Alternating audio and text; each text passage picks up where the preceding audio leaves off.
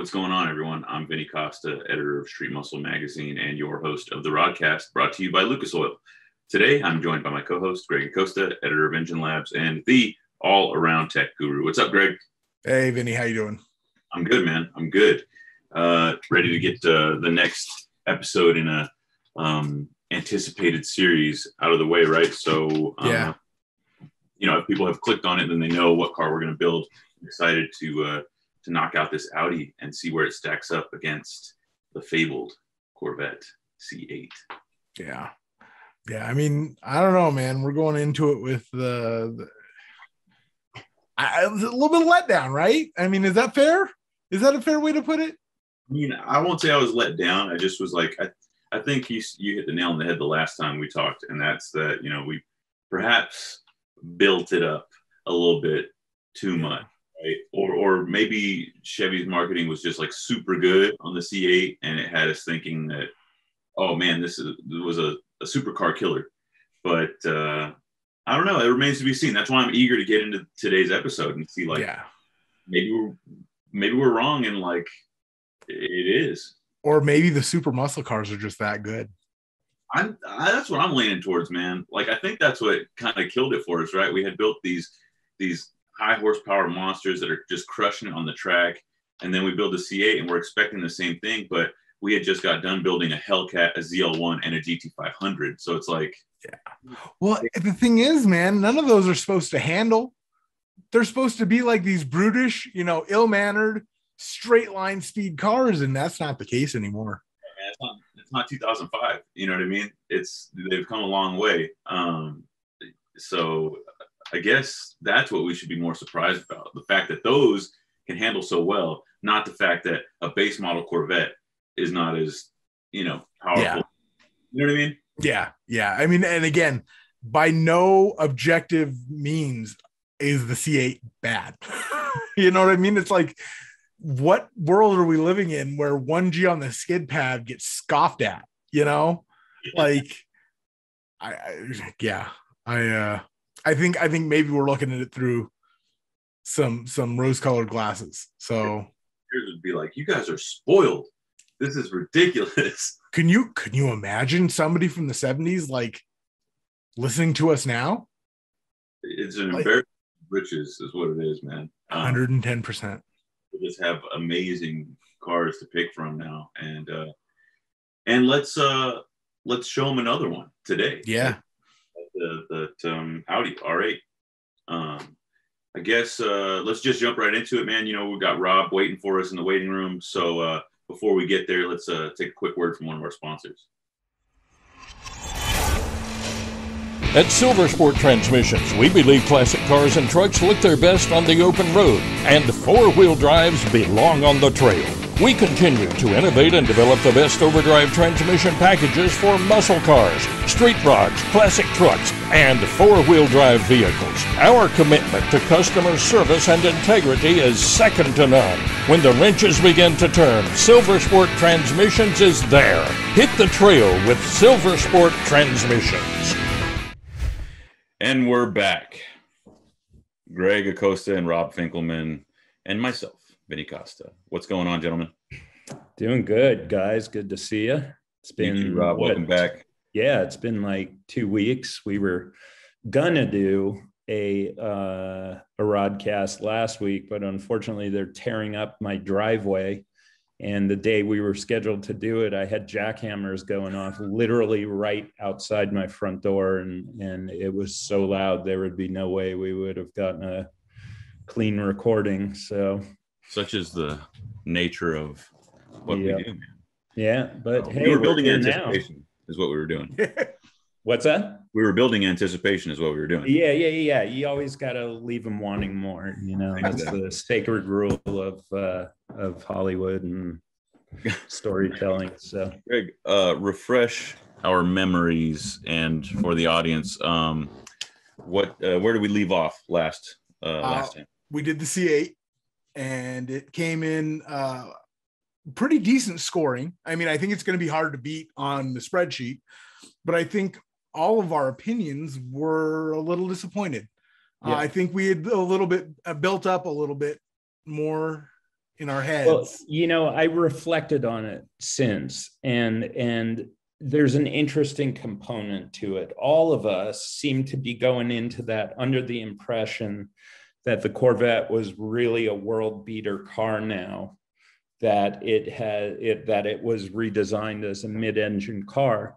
And I realized that Chevrolet was extremely clever in their marketing of the car, because as we discovered last time, it really isn't a world beater car. In fact, we found out that a Shelby GT500 navigated the Nürburgring quicker than the Corvette did, which we were all shocked about, given the fact that the GT500 is front engined. It's a lot taller and higher center of gravity than the Vet. Well, I'm sorry, go ahead, Rob.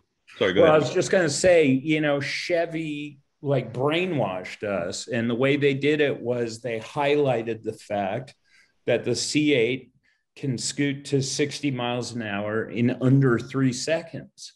And that was the big banner, the bullet, you know, in their advertising and stuff. And you just see that and you say to yourself, geez, to get a sub 3 second car, you know, in the 0 to 60 run, you used to have to spend several $100,000 for a Ferrari or a McLaren or a Lamborghini. Now that I'm thinking back on it, was the Corvette released before or after like the GT500 and some of those other cars?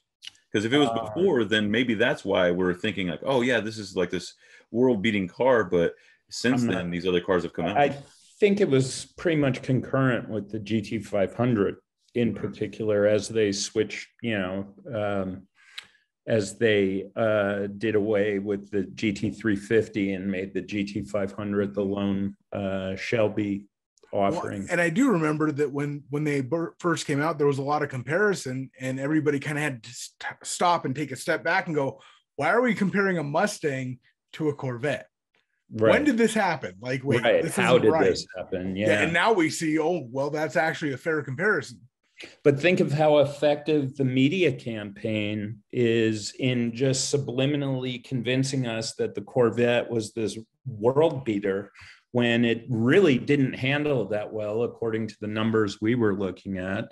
The quarter mile times, I mean, it's a fast car, but hell, I mean, a Hellcat Red Eye and a GT500 beats it. A Hellcat Red Eye hangs with it. And so Chevy very cleverly, I guess through gearing, I mean, Greg is the tech. And that's what I think. I haven't torn it, you know, torn apart the specs, but it looks like they robbed Peter to pay Paul to get that spec. Yeah, they probably geared it to get that spec and ran with that spec in their advertisements, and it led you to believe, well, if this car can do a sub 3 second 0 to 60, it must be a 9 second quarter mile car or a low 10 second quarter mile car, and it's not. So yeah, we were all kind of nonplussed, I think is the best. You know what? If they did that, if they really did hinge all that on that 0 to 60 time, bravo, it worked. Exactly. It's brilliant. Bravo. That's my point, Greg. It's like they fooled us all, you know. It would be the only good thing that GM marketing has done in the past couple years. Ouch. And this is coming from the guy with a garage full of Chevys. I am. I'm a bow tie guy. I love what they do, what they make, but let's be honest, you know, Dodge is like the king of marketing and Ford does it a little bit better than Chevy. It's just what it is.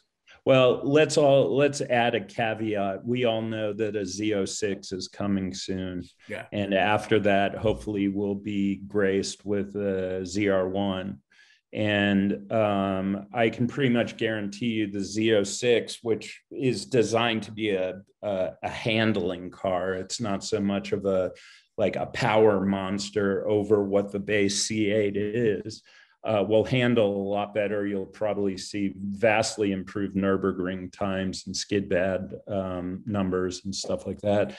And when the ZR1 comes around, if and when, it'll combine massive power with the Z06's handling. So sometime in the future, I'd say we got to revisit a Corvette, because we will eventually have a world contender car on. Well, the Z06 has been, teased as having a flat plane crank, correct, engine. So, I mean, you don't just throw a flat plane crank in an engine and call it a day.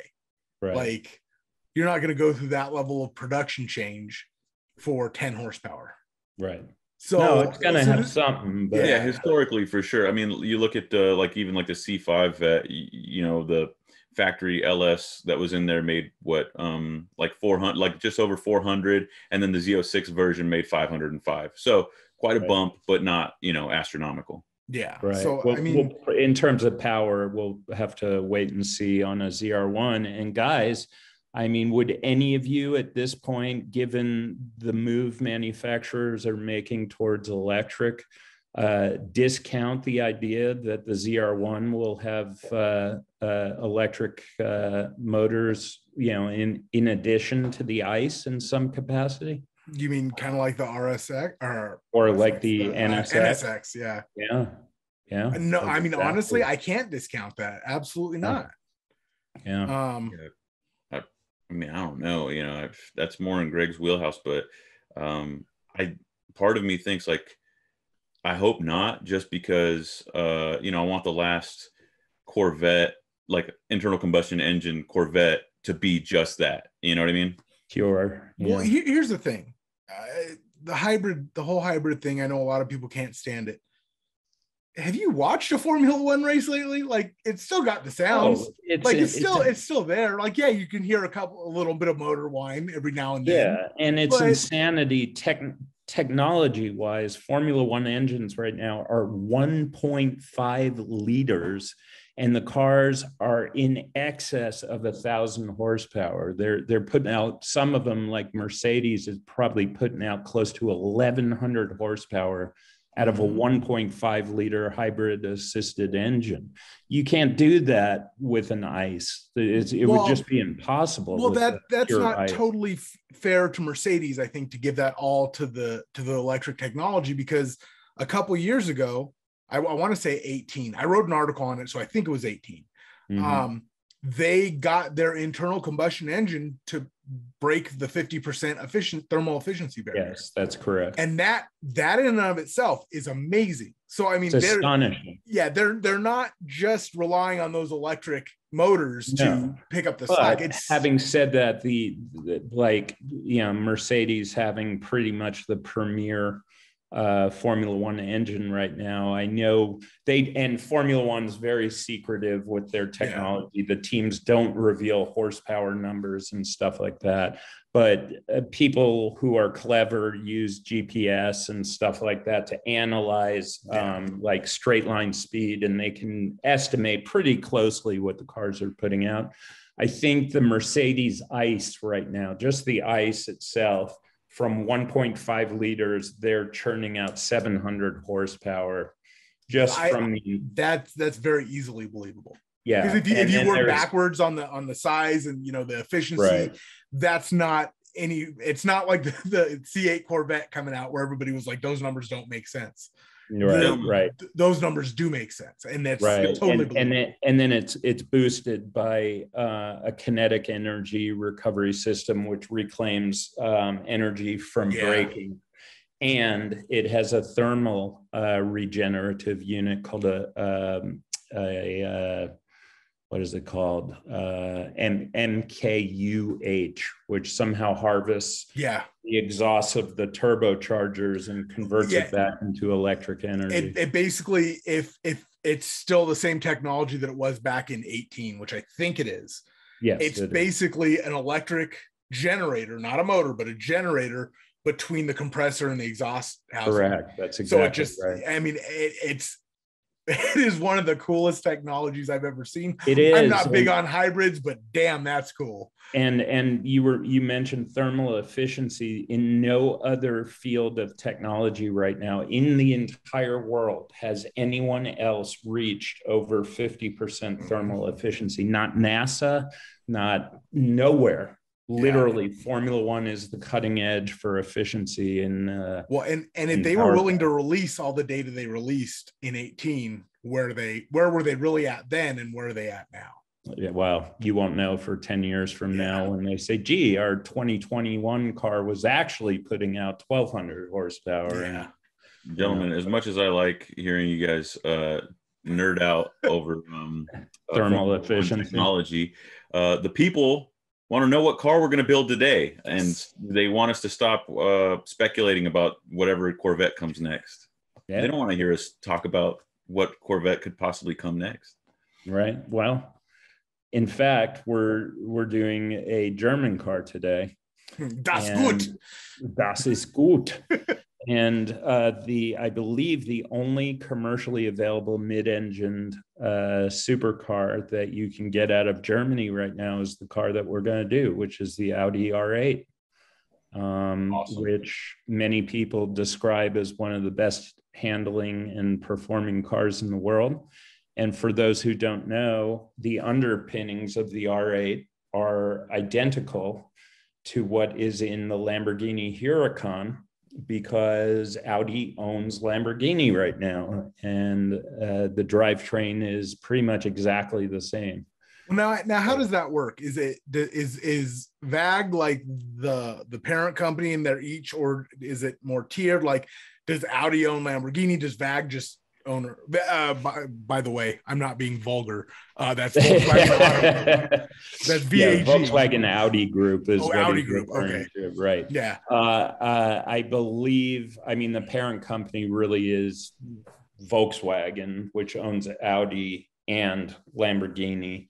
And the Huracan and the R8 share a platform, and they share a drivetrain. So it's in the V10 version of the R8, it is the same V10, slightly detuned in the R8 from the Huracan, but it's the same block and the same. So this is almost like a 2-for-1 episode for the people at home.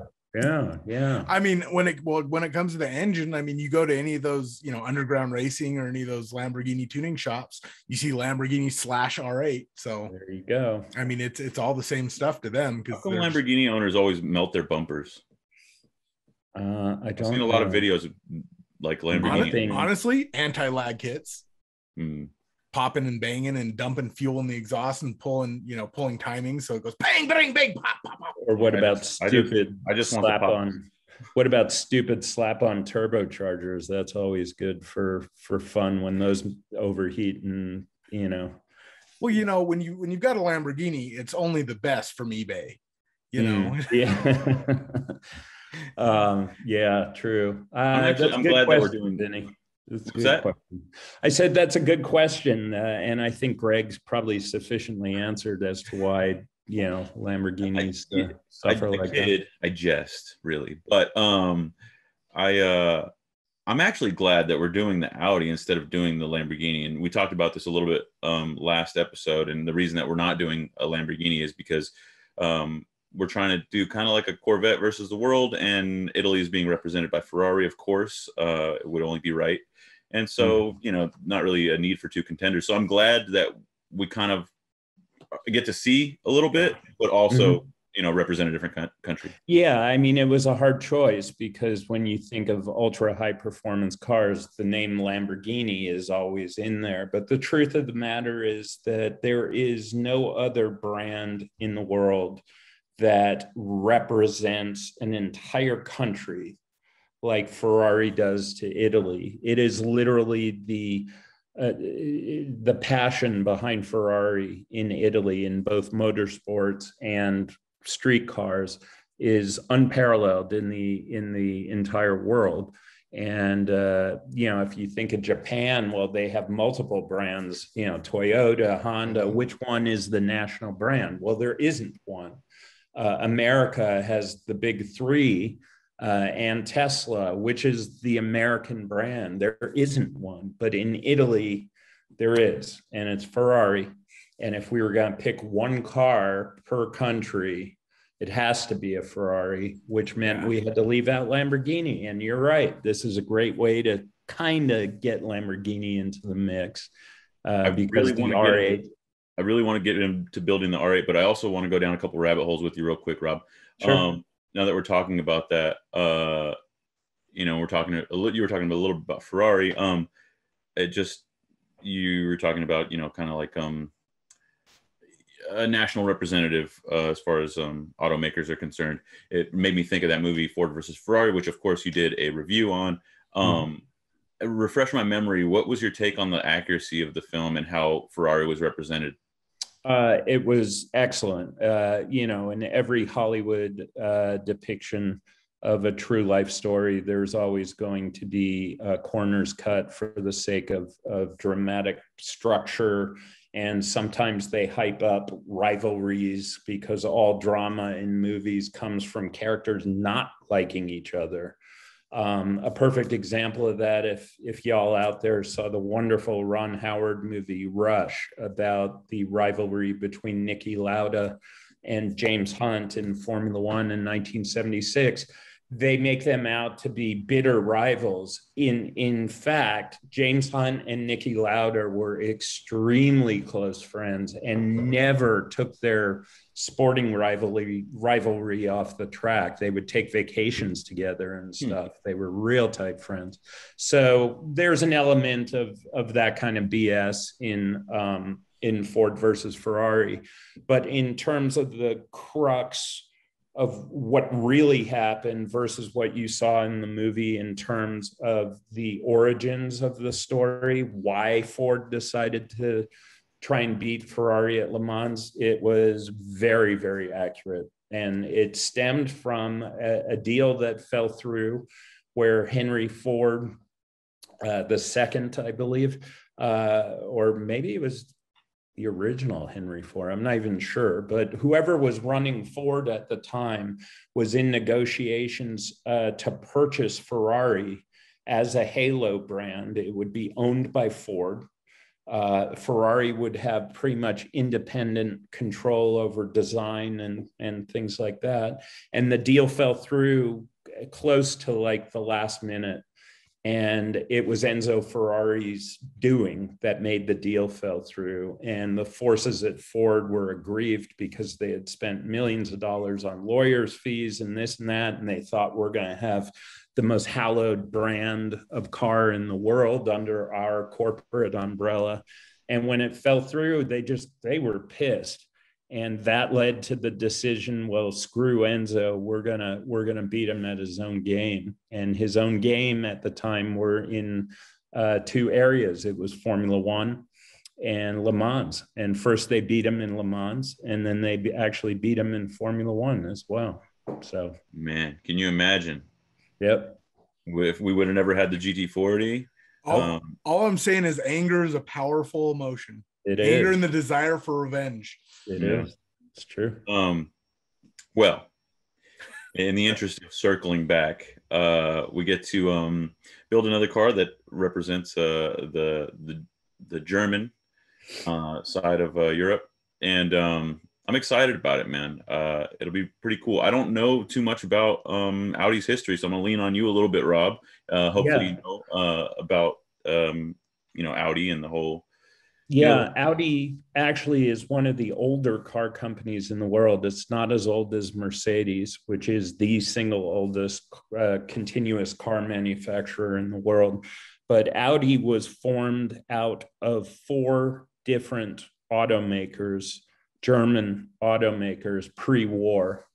The biggest one was known as Auto Union, and 3 other lesser companies combined to form Audi. And it's interesting to note that the Audi symbol that most of us out there are familiar with, the 4 interlocking rings, those 4 rings represent the original 4 companies that became Audi. Do you remember the names of those companies? Oh, not right now. I had some drinks last night, so my brain isn't firing on all cylinders, but speaking of Audi and cylinders, I recently just posted a 5-cylinder article, right? And the video that I sourced left out the Audi 5-cylinder, and I forgot to bring it up.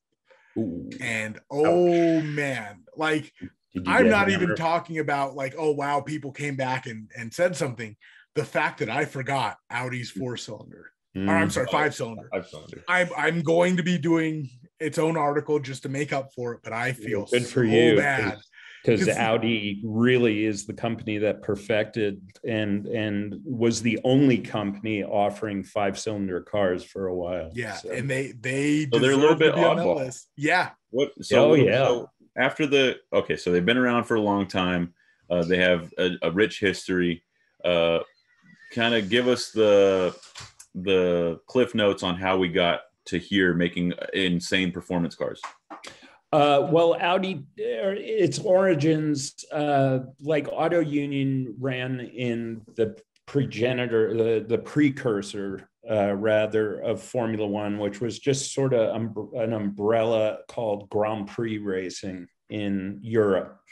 And Grand Prix racing went on before World War II. It started in places like Monaco and We're talking about like open wheel, like Monaco.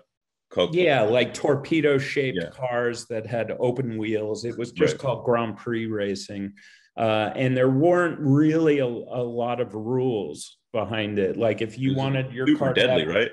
What's that? It was like super dangerous. Oh, super deadly. They were running on like tires like this, but they had like 400 horsepower engines in these cars. Always imagine like the guy with the goggles and the scarf. Yeah, exactly. And they didn't wear helmets. There were no such thing as seatbelts in those days. It was pretty ludicrous. And these guys would be, driving, with steering wheels that were like 2.5 feet in diameter. And oops. Sorry, guys. Let me. I always imagine those guys with like the upturned mustache, and then you're thinking Mario Kart, Mario, yeah. Well, a lot of the original Grand Prix drivers came out. They were aviators in World War One, and that's why. One's crazy enough to do it. And that's why the fashion of goggles and like a white scarf, and that comes directly from aviation in those days. And so Auto Union had a rich history in racing. But when these companies came together to form Audi, they originally were really not a performance-based company. Their focus in terms of street cars was to produce highly reliable, mostly sedans for the everyman. And that's what they were producing post-war as Germany, built itself up from the ashes after World War II. And their main competitors were what they are today. It was Mercedes and it was BMW, who were also, all three were building cars in the 50s and 60s. And it really wasn't until the 70s when rallying, racing in the form of rallying became a very popular sport that Audi became focused on high performance. They entered rally racing with one of the most groundbreaking cars in history, which was known as the Audi Quattro, which had a very sophisticated four-wheel drive system. And it was the first time that anybody would successfully mated a full-time differential locking four-wheel drive system on anything smaller than like a military vehicle. What time frame was this? 70s, mid 70s, they came out with the Audi Quattro. And because of their ingenuity at Audi, they revolutionized rally racing. Like they just dominated with the Quattro, and all the other big rally companies like Lancia, Peugeot, Renault, all the traditional companies that produce rally cars had to play catch up and had to devise their own four-wheel drive systems. Before that, they created Group B, right? I mean, well, Group B was madness. But I mean, that was because they were able to get so technologically advanced that it was nothing to kill a human being. Correct. But Group B was a specific category of rallying in the 80s, in which, for some ungodly reason, the authorities that were decided there would be no cap on horsepower or anything. It was the Formula One of rallying, where you throw your money at it, you can build whatever you want.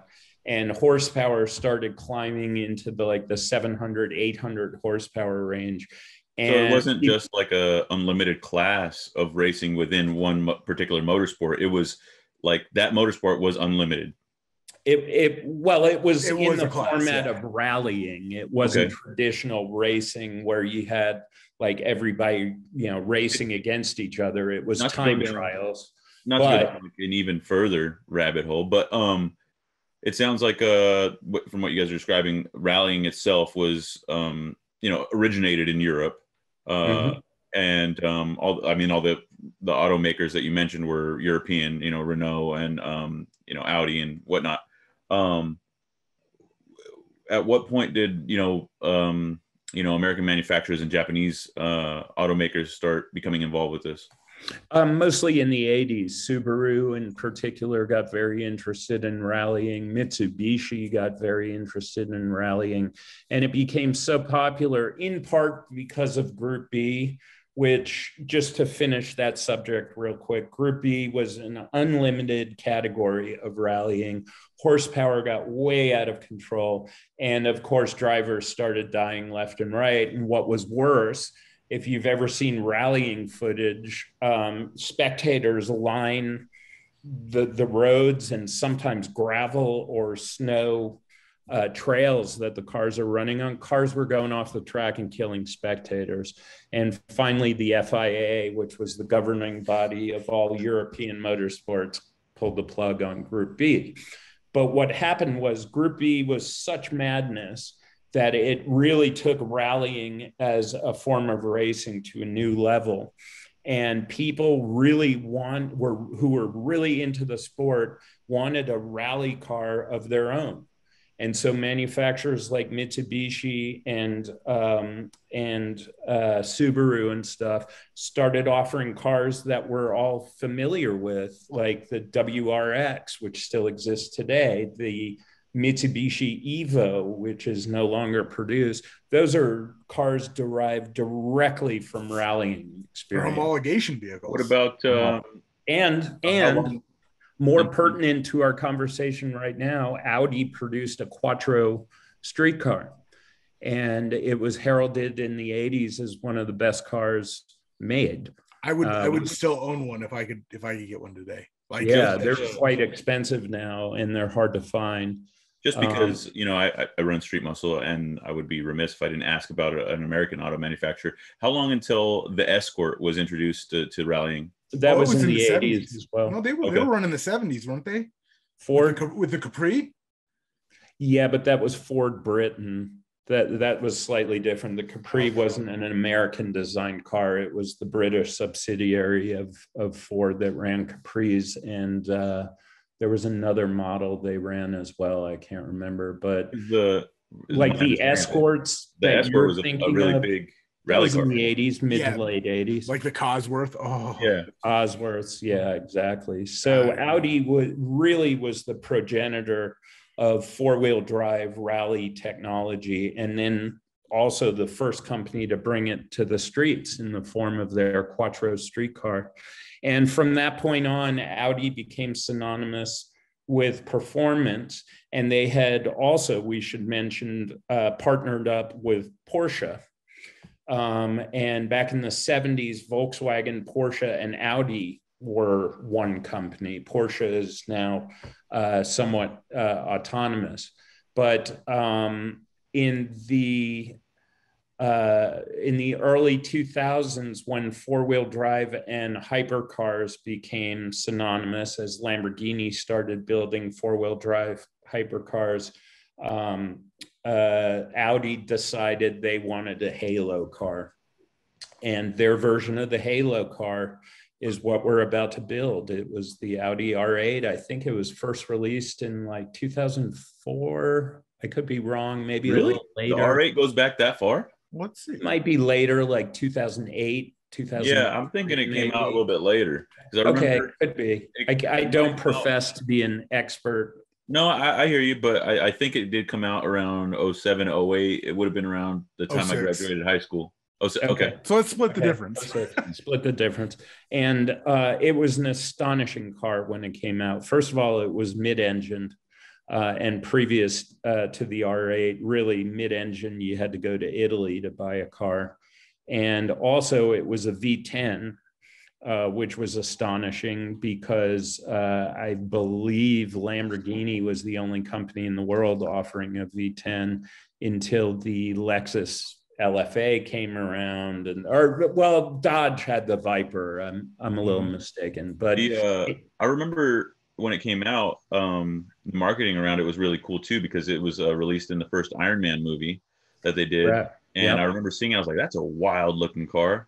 It is wild. And it's a car that when we get to rating the aesthetics of, it's not a car that you can call beautiful, but it's certainly a car you can appreciate as being unique looking. Nothing else on the road looks like an R8. Definitely. And so it was a really radical car, and to this day is really at the cutting edge of all sorts of technologies, engine technologies, four-wheel drive technologies. Are they on like the third generation now, or second? I think they're still in the second. Okay. Second. Yeah. Because they haven't been making a bunch of sweeping changes to it. Right. I always get confused too, because the BMW i8, they're almost the same. And then obviously they have a similar kind of shape. i8 is more of a wedge-shaped hypercar look, whereas the R8 has a very distinct silhouette and profile. That definitely. I feel like Audi likes to retain curves as opposed to straight lines. Yeah. Like where Lamborghini is the angular stealth fighter. Correct. And Audi likes to retain. Yeah, I think it would be difficult to put the Audi emblem on anything that was like that angular, right? Because it's just... and I mean, look at any sci-fi movie. One interesting thing about Audi, when those companies merged, like Auto Union and the others, to form Audi, one of the leading design movements in Germany at the time was the Bauhaus movement, which was really fascinated with combining planes with arches. And I think the R8 that you see today, again, I don't claim to be an expert, but it does have clearly Bauhaus touches to the design. And that's probably an homage to the origins of the company. It's probably done quite intentionally. And Audi also does it in another car in their lineup as well, the TT. Oh yeah. Well, the TT was literally so round. just an arch. Yeah, it is a Bauhaus design, the TT, for sure. Well, the TT was so round. It's basically a wing. Like the car itself is a wing. Mm-hmm. And the first gen in the US, they didn't think it would go over like 140 because you can't do it legally. Right. And they realized the cars were coming up off the ground. Yeah. Because they're a wing. Yeah. So they had to do a recall and put little spoilers on the back of all of them. But their reasoning was, there's nowhere in America to go that fast legally. We don't have to worry about it. They knew it was a problem. But guys find ways. Hey, listen, can we get into the build? Absolutely. Yes. If you'd stop asking me questions, we could have built this thing already. I felt like, the Audi people would be kind of upset with us if we didn't go over the history. No, and all kidding aside, I think it's important in this series, just like we discussed aspects of the Corvette in terms of Duntov's original desire to have the Corvette be a mid-engine car. It's equally as important to talk about the history of Audi. So it's time well spent, but it's also time to get to the building, right? Well said. Greg, You want to hook us up? There we go. All right. So let's get into, obviously we're doing a coupe. I shouldn't say obviously. It's okay. There's no reason to ever ask that question again. Okay. Just making sure. Making sure.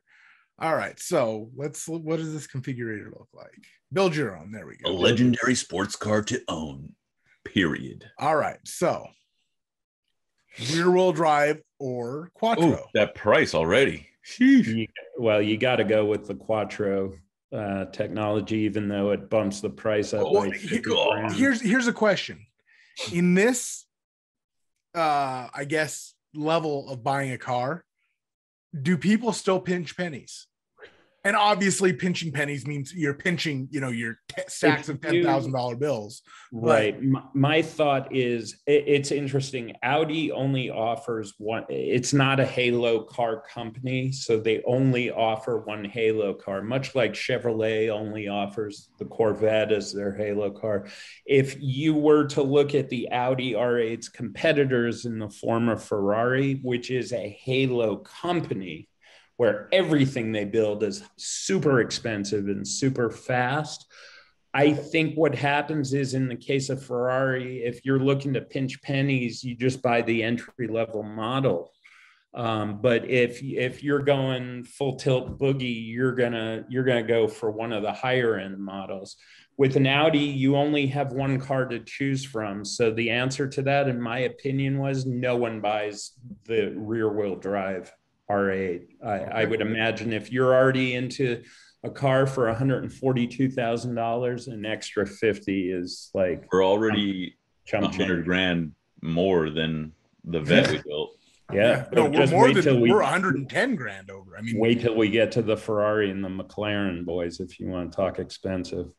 Ooh, look at what it's not just the drive system. Not. It's the full performance package. It gives you about 70 extra horsepower, ceramic brake standard, a lot of carbon fiber, and you like that, Greg? You get some aero, you get a front splitter, you get a better wing. You get racing. What does it say? Racing shell seats. In fine Napa leather. Ooh. And a dual clutch transmission to make Greg happy, and quattro all-wheel drive. And Audi, as we've just gotten finished talking about, makes the highest tech four-wheel drive systems in the world. So state of the art there. So Can I make? Ooh, look at all these colors. Can I make a comment right now on color?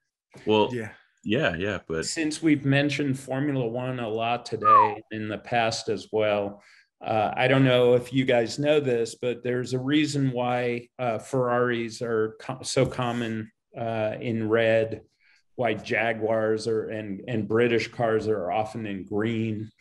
It's because of Formula One. Back in the Grand Prix era that predated Formula One, and in Formula One, it used to be that the team, the country that your team originated in, let's say the case of Ferrari, had an established national color. So in Formula One, there were a bunch of Italian teams. There was Alfa Romeo, there was Ferrari, Maserati ran in Formula One. They were always all red. Germany, their racing color was originally white, their national color.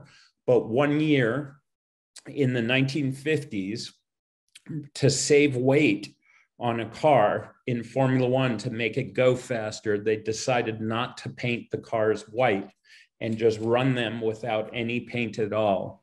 And the cars were obviously made out of aluminum, so they appeared silver. And since then, silver has become the traditional color of German racing. And if I were to argue on a color, this car might look great in a lot of different colors that we'll go through right now. But I'd argue if you're buying this car, you buy it in silver. I love this yellow. Don't get me wrong. I don't think it fits the car at all. I think it looks great. I'm down with the silver, but I want to see that rainbow colored thing. That's for custom exclusive colors. That just means you can bring in a shade of lipstick and they'll paint your car to match your wife's lipstick. Oh, that's what $200,000 will get you. Because look, it's $3,900 for the exclusive paint color, and then it is $6,800 if you get exclusive matte paint color. Right. So that's what these two are. But I mean, we've got quite a few grays. I think it looks good in white and silver. It probably. That's green. Does that look green to you guys? No, I just saw green. It's got a little green tint to it. Yeah. Well, there is that new Porsche color that I saw actually on Hal Bear's Porsche. It's gray, and then until the sunlight hits it, and then it's like a gray green. I've seen it is so gorgeous. Yeah, it's beautiful. Let's see it in white, Greg. In white. All right. the OG racing color for Germany. Well, yeah. I mean, It's not bad. I thought this was white, but apparently this is a gray as well. So there's Suzuka gray. I like the silver. It's cool. That first one.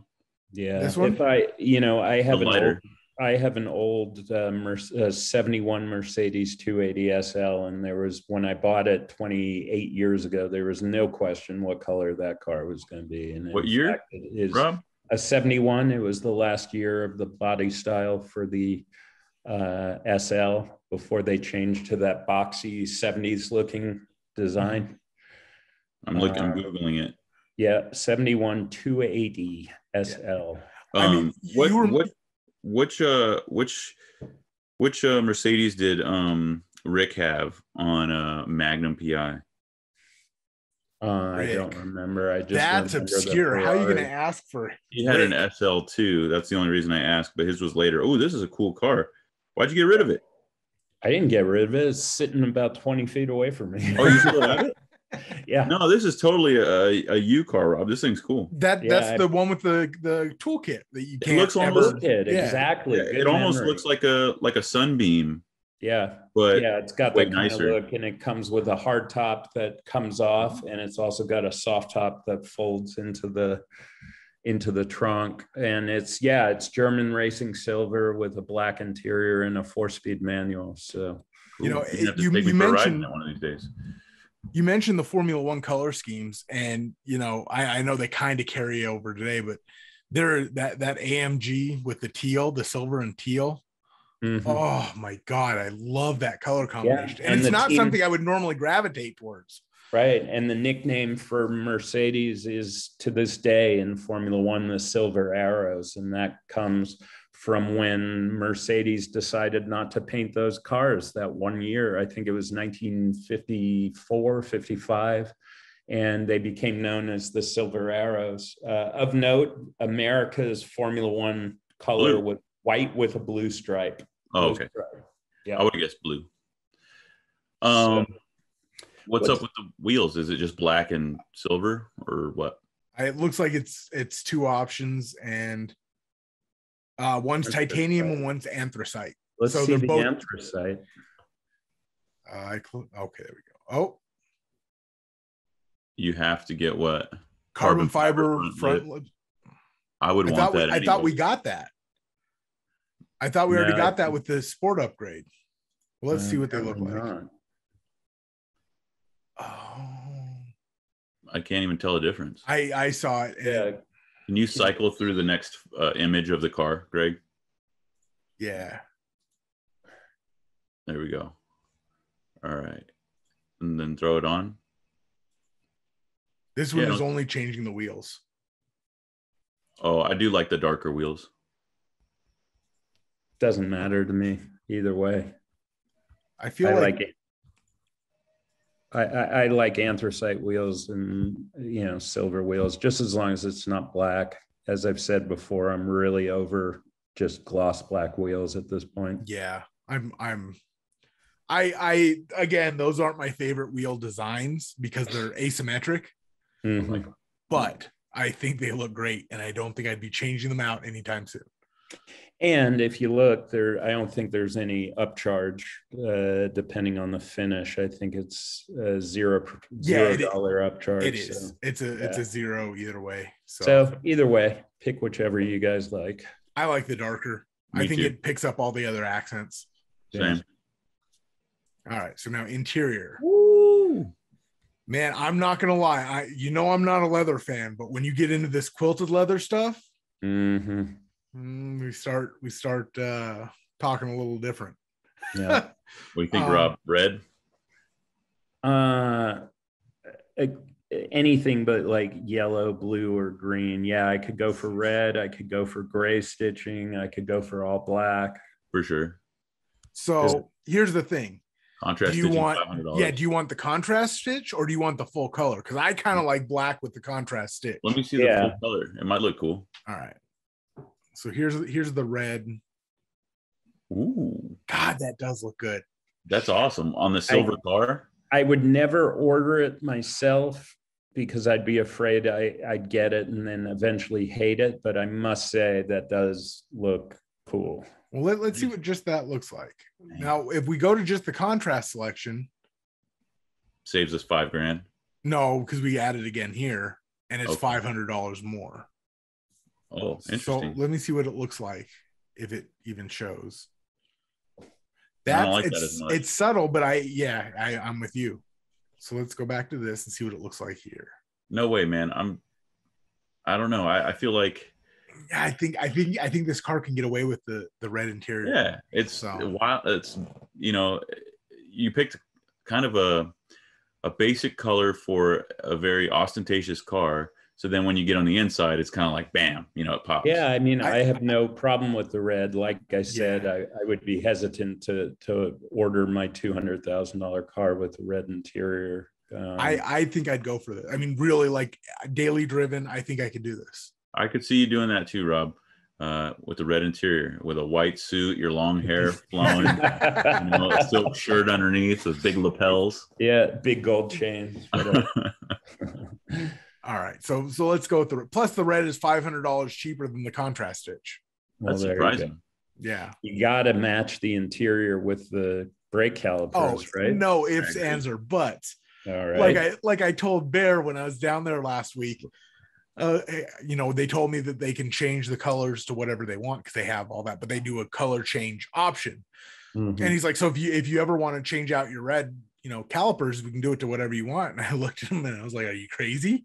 I picked red because I like red and I don't want to change that. Plus, even though Brembo now offers a rainbow of colors, the original, hey, I've got high performance brakes on my car color was Brembo red, and I'm still down with that. Well, so. I mean, didn't we have this discussion with the building the Mustang GT? The performance pack is black, and I don't like that. The Challenger also offers like orange, black. And ceramic gray in addition to red, and we all decided no, it's got to be red. Yeah, because that kills me. The Brembo upgrade on a Mustang, unless it's a GT 500 or 350, right, is black. And black, which is stupid. The default should be red, clearly. Yeah. So I mean, I guess they had to have something to upgrade to the next level so that people that buy the performance pack will upgrade to the GT 500 brakes. Right. So when I guess we paid the 7,200 when we got so you get that darker included. Wheels. Oh, the darker wheels. Yeah. I snuck that in there. Look at that. All that carbon fiber. $300 for black Audi rings and badges. Worth it. That's such a no-brainer. What are you going to do? Plastic dip it, Rob? No, I just leave it silver. I don't know. Crap. Yeah. Everything else is carbon or black. You got to come on. Yeah. Oh, one thing I would want is a carbon fiber front anti-sway bar. How dope is that? I didn't even know they made carbon fiber. I gotta read this. I gotta get into the technology on this. But read it in a German accent. 4.4 pounds lighter compared to standard sway bar. Is das stiff and das good? Greg, have you built anything with carbon anti-roll bars and stuff? I didn't even know they existed, to be honest. I thought I was fancy because I had hollow sway bars on one car. I thought I was fancy because I installed a Helvig a thick metal anti-sway bar on my Grand Cherokee, and it was the best mod I did to that car. You guys have sway bars? Huh?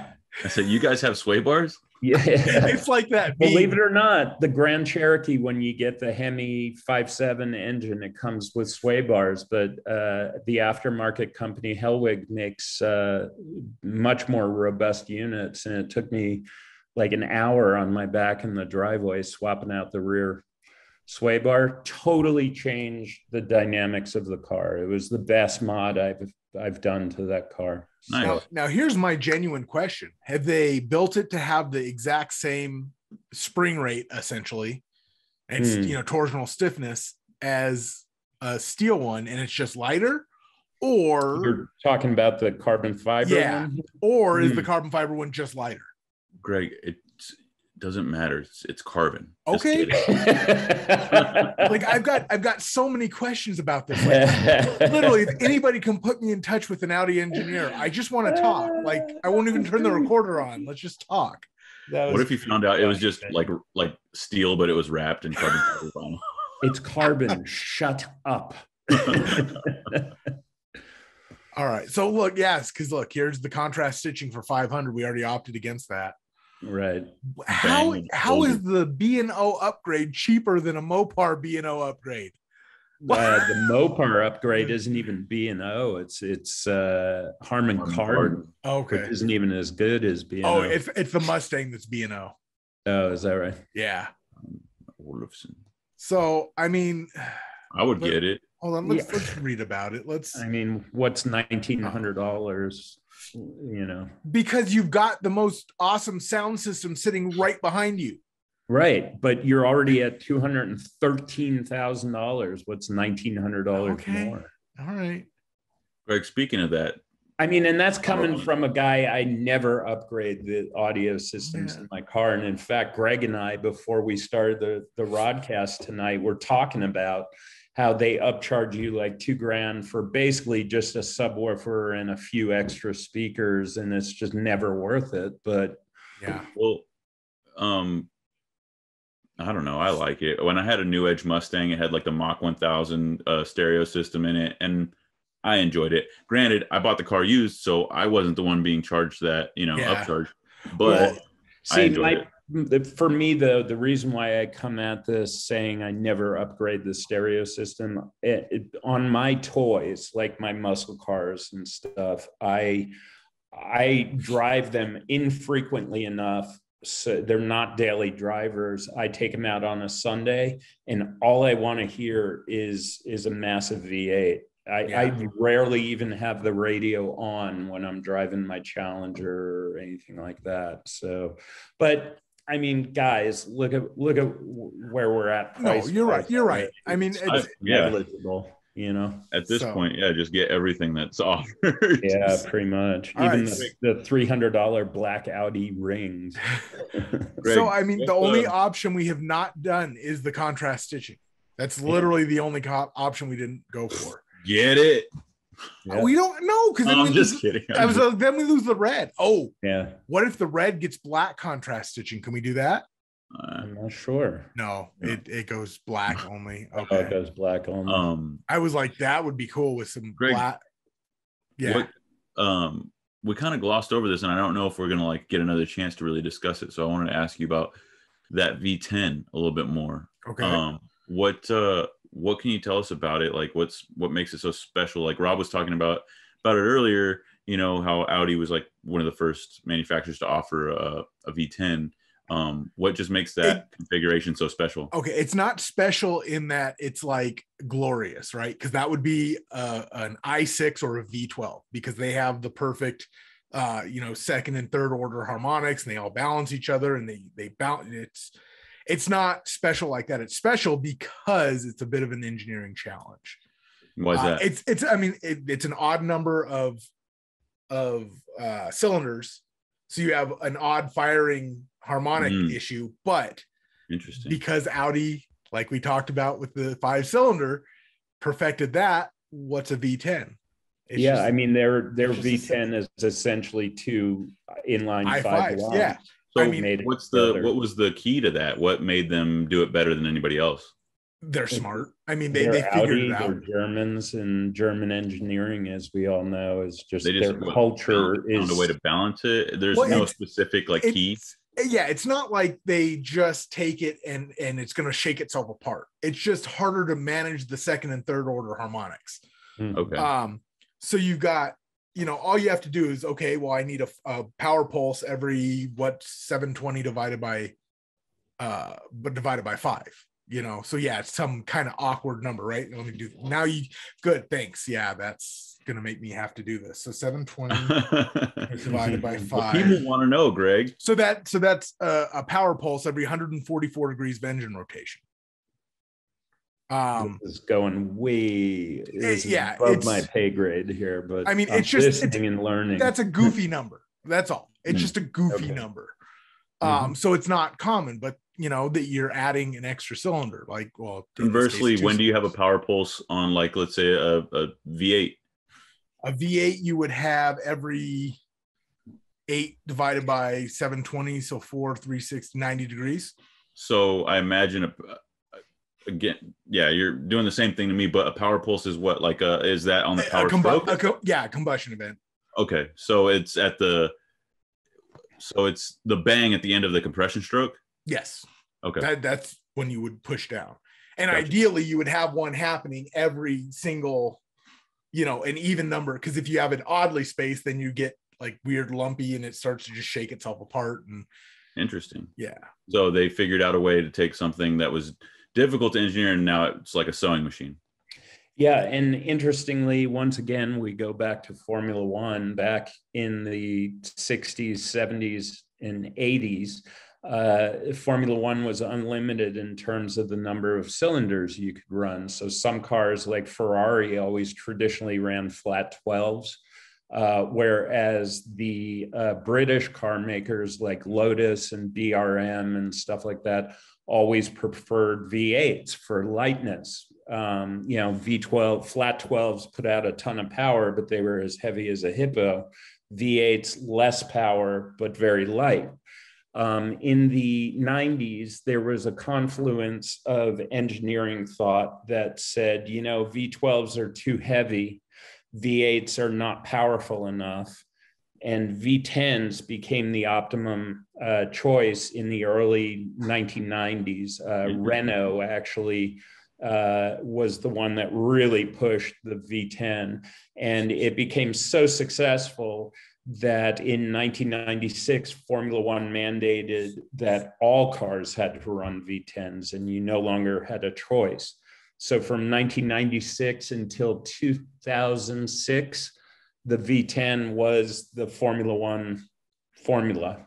Interesting. So yeah, when you compare an engine like the one that we're talking about, maybe like an earlier iteration from Audi, to, let's say, the V10 that Dodge was producing for the Viper, is it just like a higher level of refinement? How do they stack up? Well, it's that, and don't forget, Vinny, you're talking about a mid-engine car here, and a V10 is a very heavy, long engine, because you've got 5 cylinders, running in parallel to one another. It's a long block.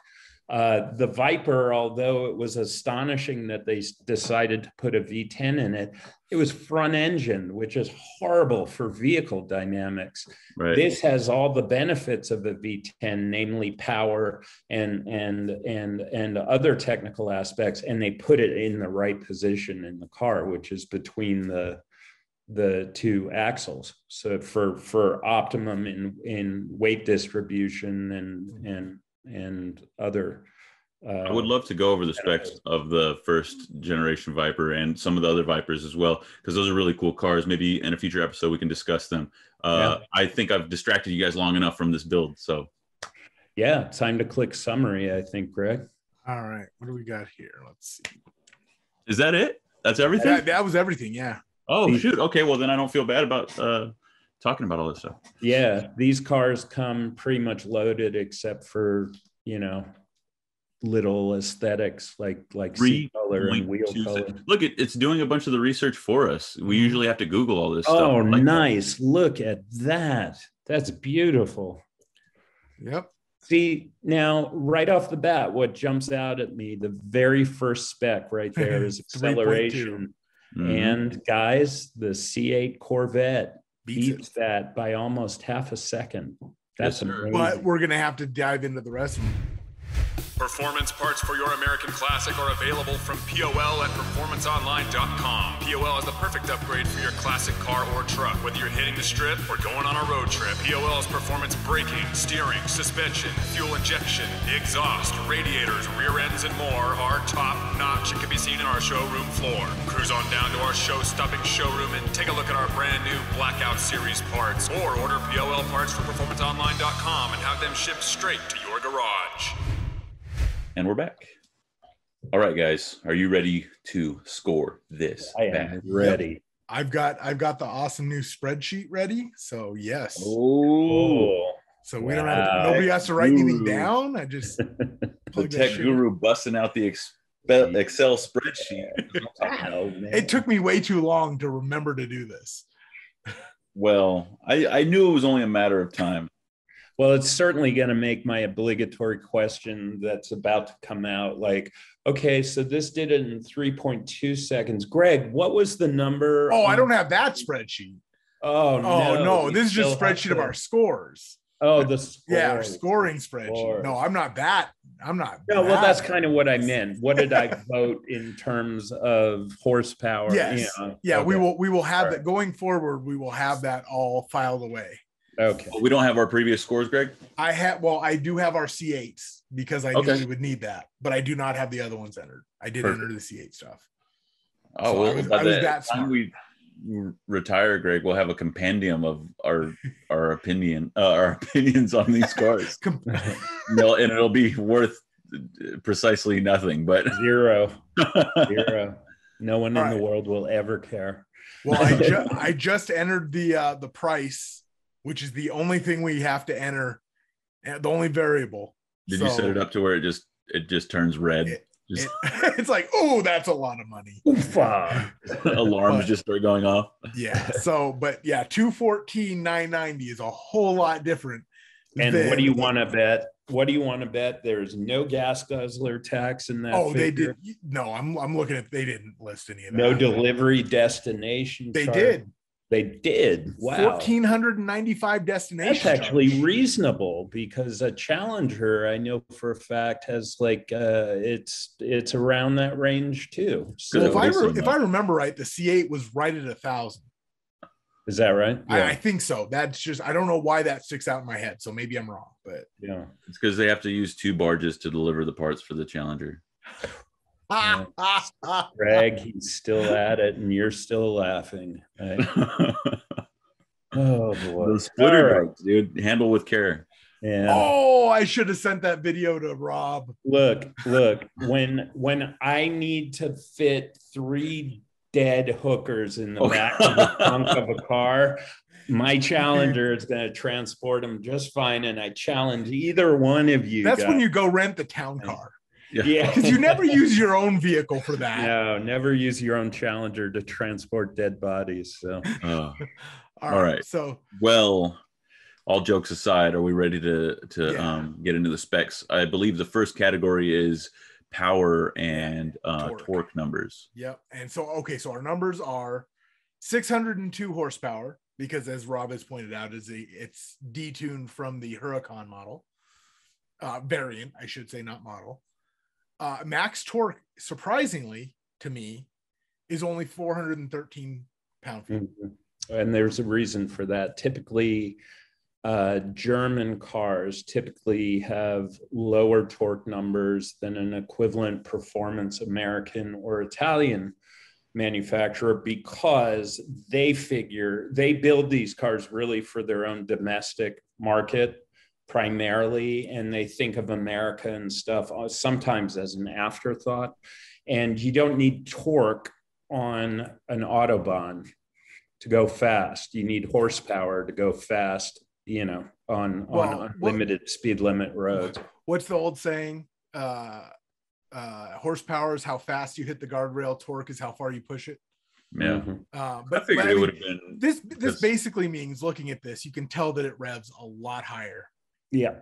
It's a very high revving and sweet revving engine. I've never been in an R8, but I have been in a Huracan, and I was in a Lamborghini Gallardo, which was the predecessor to the Huracan, which was also 10 cylinder engine. And these cars, man, when you blip the throttle, the needle is just moving so fast. It just loves to get into the high RPMs quickly. Well, I just for giggles, I looked up the maximum RPM from the factory. Yep. 8,700. Wow. So the Lexus LFA is always heralded by critics as having one of the sweetest revving and sounding engines built in, non-racing engines built, and that only revs to 9,000. So this is right there. I think the Corvette, the LT2 revs to what, like 7? I think factory is 72. Yeah. Maybe. Yeah. But I mean, let's be 100% honest. The sound does make up for something. Sure. Yeah. So, but I mean 602. Well, okay, so it beats the Vet as far as horsepower is concerned, but it's not like on par with the torque. Well, the also LT2 is 4. Ooh, that's what I'm saying. They're both in the neighborhood of 400. Yeah. right. But as we've been saying all along, as we built our muscle cars, and now we're in our sort of hyper sports car shootout.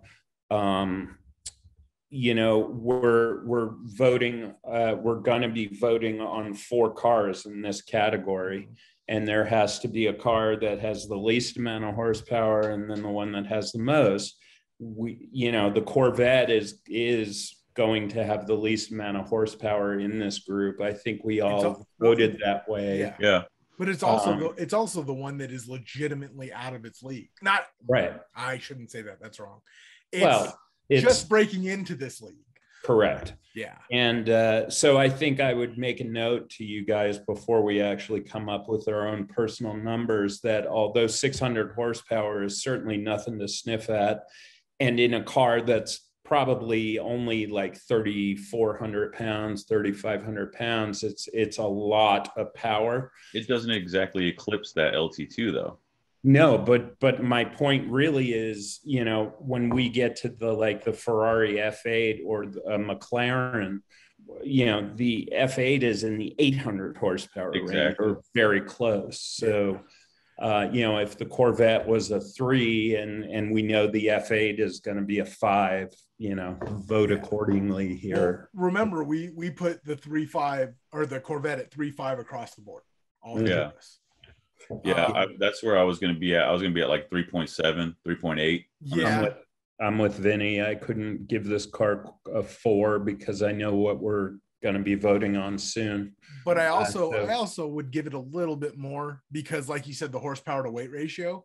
Mm-hmm. This is slightly lighter than a C8. But the category is not horsepower to weight. I understand. I'm just saying it's a more effective use of the horsepower, so I'm going to kind of weight its horsepower a little more. Or you could wait to do that in the performance category. So I'm still not giving it a 4. It's not getting a 4. No, I'm with Vinny on this one. And if he's going 3.75 to 3.8, I'm right there as well. 3.75 is fair. 3.75 as well. All right. So just to be difficult, I'm going to do 3.8. Because I've got a spreadsheet and I don't have to actually count anymore. So 3.75s across the board. Well, 3.75 and 3.8 for me. Because I gotta be difficult. Okay. All right. So next one's handling. Now, I believe you got us some skid pad and Nürburgring numbers. Yeah, so the skid pad numbers are a little iffy. It doesn't appear that there's any actual published hard, this is the number. There's a couple places that mention about 1G, literally with the word about. They also mention that the Huracan, which is kind of its twin, is at about 1.1. So the same as where the Vet was, right? If I remember correctly. Or no, the Vet was 0.9 or something. 0.9, it was 0.98, 0.97, something like that. Mm-hmm. So what did we give the Corvette? 3.5s? Yes. I'm inclined to say if it's not published and people are saying things like about 1, it's just like the Corvette and it's slightly under. That's my gut feeling. That's what I'm thinking. And even periodicals like Road and Track, Car and Driver don't have skid pad numbers as far as you've nothing official, nothing. Okay. I mean, there's a Car and Driver one, and it's the one that kind of talks about the Huracan. Mm-hmm. Well, for the viewers out there, the Huracan and the R8 share the same 4-wheel drive system. They have the same engine, albeit in the R8 it's detuned by about 100 horsepower, I believe. Although, if I'm not mistaken, the suspension geometry between the two cars is different. Yeah. But, you know, if you're seeing numbers at about 1.1 for the Huracan and about 1 for the R8, I guess we could pretty much go with 1G is probably where we're at with it, which does beat the Corvette. So if we gave the Corvette a 3.5, I think I'd be willing to go a 4. Any car that's pulling a full G laterally, that's pretty impressive. Yeah, see, that's the thing. I don't know that it is 1G. Yeah, I'm thinking it's slightly better than the Corvette, if anything. So I'm at the same place I was before, 3.7. 3.75. Okay. Yeah, that makes sense. I'll do the same, 3.75. Yeah. I mean, and honestly, I think when we start getting into the Nürburgring time, it's going to start to make sense. Okay. Because I don't want to spoil anything, but it's not. No, definitely. What is that? Lackluster. Yeah. What is that time, just to confirm our votes? 7 minutes, 32 seconds. And where was the vet? 7:30. 7:28, wasn't it? Okay. But something like that. But the GT500 was like 7:11, right? 7:06. Yeah, it was cooking. Jesus Christ. Yeah, see, that's what I'm saying. So it's the about 1 makes sense when we're talking, you know, in the 7:30s. Fair enough. So I'm not gonna question that too hard. I mean, again, I'm not a supercar expert. I'm no supercar one. Less. Mm-hmm. You know, can I ask a question that's probably going to open a kettle of worms, because it's a question we maybe should have asked before we even started the Corvette, like maybe back in the muscle car shootout. Do we figure braking into this type of performance? It was that came into performance. Yeah. At least that's where I was. You know, this car. Weight. I went back and forth with that, Rob. I was like, should that be under handling or should that be under performance? Okay. But since we were doing all the 0 to 60 and like quarter mile measurements in the performance, I was like 60 to 0. Yeah. Okay. Because, you know, this car comes standard with carbon ceramic brakes, which on other cars like a 911 is like an $11,000 upgrade and offers incredible stopping power over standard steel discs. So, you know, and that's the funny thing. I'm looking at the performance sheet. Nobody lists the 60 to 0 distance. I mean, to be fair, I didn't search 60 to 0. So let me do that now while we discuss other stuff. And what's the next category? Well, Greg didn't vote yet. Yeah. I'm sorry. 375. No, I was right. Okay. I was right there with you guys. Sorry. Yeah. No, next is interior. Okay. Interior amenities, comfort, etc. I've been in more standard Audi sedans, like A4s, S4s. I've been in an S6. Audi does the best interior for the money anywhere in those categories. It's a hell of a lot better than BMWs. What's that? A hell of a lot better than BMW. Oh, BMW interiors are crap. Mercedes interiors are wonderful, but Audi, if you look at most publications like Car and Driver, Road and Track, they always give top marks to. You think Audi interior is better than Mercedes interior? Yes. Wow. Yes. That's impressive. Okay. So, I mean, we all marveled at the quilted seats, just judging from the kind of crappy photos on their configurator. I can guarantee you climb in this thing and you're blown away by the interior. Having said that, I bet you it doesn't blow you away like the interior of a Ferrari F8. So I'm going to give it a 4.5. Yeah, but what about the car specifically? Like, we didn't really cover it too much when we built the car because there wasn't too much to go over. But I didn't see like an info. I didn't see ergonomics and stuff. Yeah, I didn't see any infotainment center. I didn't even get to see what the steering wheel looked like. So, well, Greg, do you want to pull up? Yeah, that was. We had it up for a little bit. Okay. Let me. Yeah, I mean, I'm going on my past experience with other Audis that I'm saying like I don't have one. They So- use the absolute highest quality in everything. There's no cheap plastics anywhere, which BMW, as we all know, has fallen prey to recently.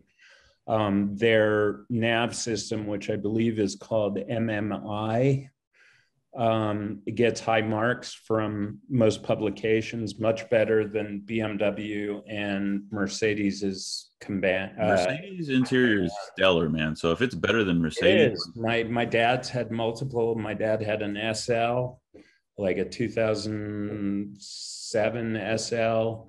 He's had an S-Class. Mercedes builds interiors, but I'm telling you, ask your average German and they'll all tell you that the Audi is tops. okay, now I remember. Well, they give me a flat bottom steering wheel, which I like. With a notice on the steering wheel, you have the engine start button. I was just about to say that. I like that. That's cool. Hey, Greg, you can expand that photograph with those two. Yeah. Oh, it's still it's still pretty cropped, but it's fine. The shifter placement is kind of dumb. I don't like that. I mean, I don't know where else you're gonna put it, but I don't like the shape of it. I don't really. I mean, I don't know. I wish it was a wider picture, a wider angle. I could see what's going on a little bit lower, but I mean, that's really Greg, maybe just do a Google search for Audi R8 dashboard and just find it. It doesn't even have like navigation or infotainment center. What's up with that?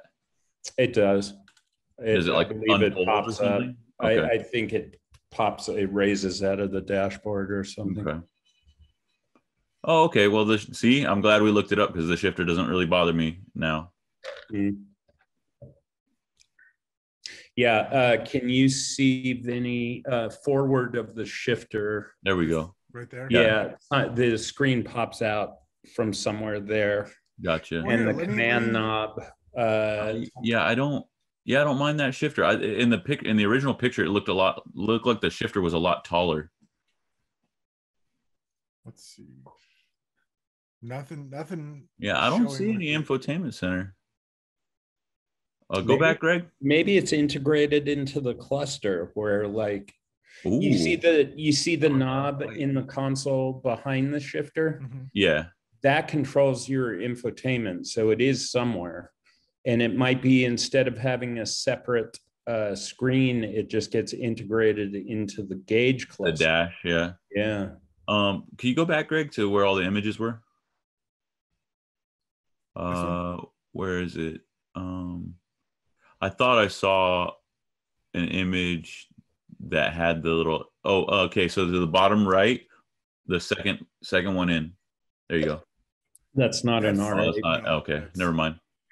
Remember, this is Bing search, so I mean, it's not even Google. Well, listen, it's not the end of the world if it doesn't have one. I'm curious if it does or not. Yeah, I'm not even gonna go by. I'm not even gonna pretend like I know what that would look like or feel like to sit in, but I like it. I'm digging on this interior. Yeah, aesthetically, it's very pleasing. But I just, comfort and amenities is also important. Audi sedans are extremely tech heavy. Every amenity, as you said, every bell and whistle is incorporated in them. It could be that the R8 is a little, stripped down from there. Does it have like heated toe ticklers? Like, it does have the bucket seats are heated. Okay. Yeah, but like, for example, when we do the McLaren, you're going to be shocked at how Spartan a McLaren interior is. I would be less surprised by that than the Audi, because, like you said, their regular vehicles are, equipped with everything. Right. It could be in their Halo hypercar, they decided to make it much more driver focused and do away with distractions and things. I respect that. That's cool. I was just trying to get to the bottom of it. I don't know, Greg, what would you score this thing? Well, I gave the C8 a 3.5, and I like this interior more. So I want to leave room. So I mean, 4, I think 4 would be fair to it. It doesn't necessarily leave a ton of room to go up. but I think it's fair. Did I say 4 or 4.5? You said 4.5. Change mine to a 4 as well. Okay. I'd give it a 3.9 again because it's missing the heads-up display. I don't like that. I think at this level, all cars should have it, and I'm not going to fault. Do we know for sure it doesn't? I didn't see one on there. It wasn't listed, but let's search. I do like the flat bottom steering wheel. That was cool. Audi design is not. It's not my favorite. Like it's not warm. German cars are not warm. They're sort of devoid of love. Like, but I kind of like that. You get into a Ferrari and it's about passion and love, and everything is just so exquisitely handmade. And German cars are more Teutonic, really. Yeah, they're utilitarian for sure. They're extremely functional and well thought out, but there's no romance to a German car. Exactly, and that's where they lose me. So that's why I'm not giving it a 4. It's just kind of like, it's a nice interior, it's functional, gets the job done, but it's kind of just like, meh. Yeah. I agree with you. All right. So then the next one is we're back to performance. So I will pull up the performance specs. We have a 0 to 60 time of 2.9 seconds. Ciao. Beaten by a C8 Corvette fractionally. What is it? 1/10 between the two cars? Yeah. Quarter mile. Quarter miles 10.6 at 134.5. That beats the Corvette. The Corvette was 10.8, I think. Okay, so 0.2 faster. Yeah. The 8th mile, which is a little indicative of its performance curve, is 7.4. Wow. 109. But here's the thing.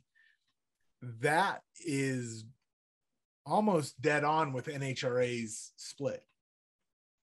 Because NHRA has an 8th mile split, and it's 1.56, I think. So yeah, but that's like, I mean, it takes a minute to spool up, I guess, huh? But that's the thing, you wouldn't expect this kind of car to match NHRA's split time. No, right? Wait, hold on. Let me do the math. I may be off by a second. When you say split time, can you explain that a little bit better? Okay, so when you run the 8th mile, right? Because they have all their safety regulations are based on your quarter mile ET. Right. So if something's 999, which is 10 flat, right? So if it's 999, you would divide it by 1.56. Okay. And so when you go 640 in the 8th mile, so I have this off a little bit because that would be 640 for 999. Well, that was so. Is this basically indicative of mid-range torque and power, or if I'm seeing this right? So it's 1060 divided by 1.56. Yeah, it should. If it was the NHRA split, it should be running a 679 8th mile, and it's running a 7.4 second 8th mile. Mm-hmm. So that tells me somewhere between its awesome 2.9 second 60 foot or 60 mile an hour and the 8th mile, it's laying over. Something is laying over there, and then it's kicking. Well, we established it. We established it's not a super torquey engine. That's number one, and. Yeah. And number two, of course, as we all know, gearing has a lot to do, as much to do really with numbers like this as pure power. You know, a tall or a short first gear versus a higher gear, higher numbers, like higher up in the gear range. Constitute different numbers. And this car, as I said before, was really designed for fast Autobahn cruising. It's not a drag strip car. That's not really what the car was designed for. So stands to reason maybe it lacks a little oomph, in this low mid-range as opposed to like high-end acceleration and performance. Yeah, and in looking at that's the thing, the 0 to whatever ladder, right? So 0 to 40, 0 to 50, 0 to 80. It doesn't show a marked layover anywhere in it. Out of curiosity, do you have top speed? Top speed 206. So 331 kilometers. That's not something that we've talked about very much before.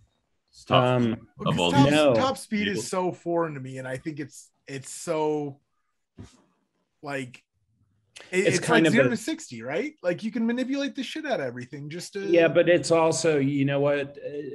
I never look at top speed numbers as serious performance figures for one salient reason, and that is there is no place in the continental United States where you can safely go, max out a car like this. Because the Texas Mile.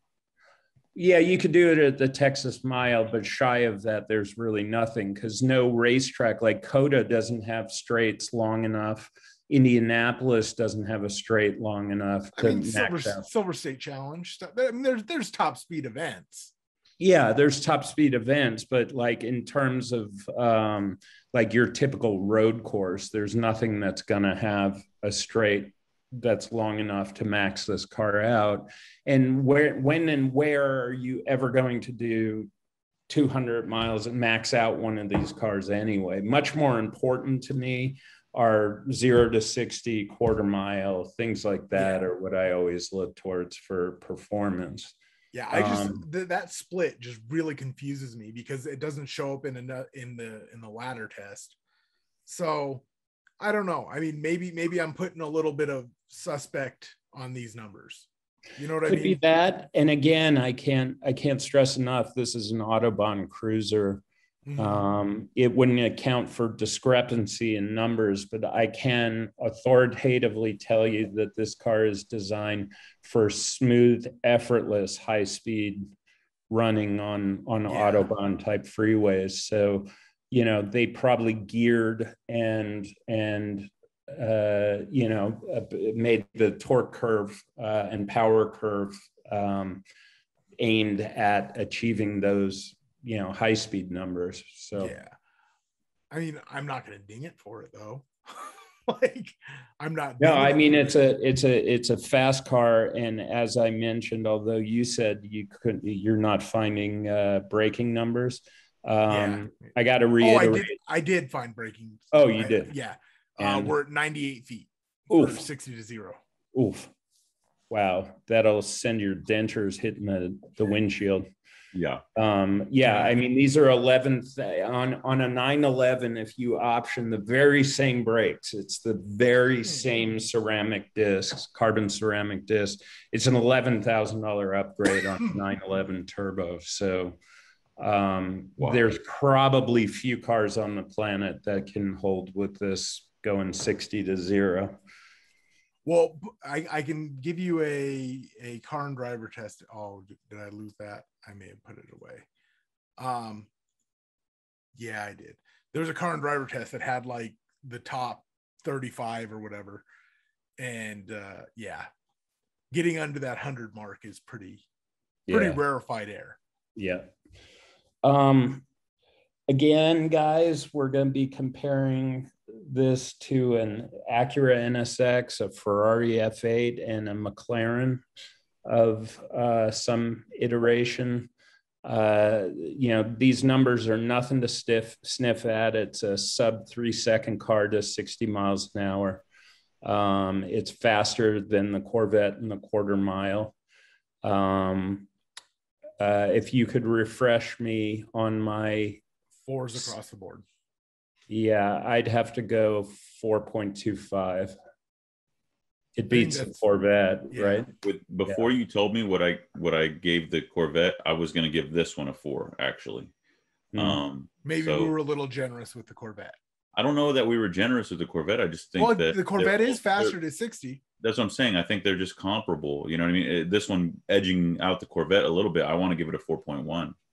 Well, it edges it out. Yeah. I mean, in terms of this car edges the Corvette in quarter mile, skid pad, as far as we know, Nürburgring by, a couple seconds. Yeah. A couple seconds. So across the board, the Vet was faster in the Nürburgring, wasn't it? By a couple seconds. No, it was the other one.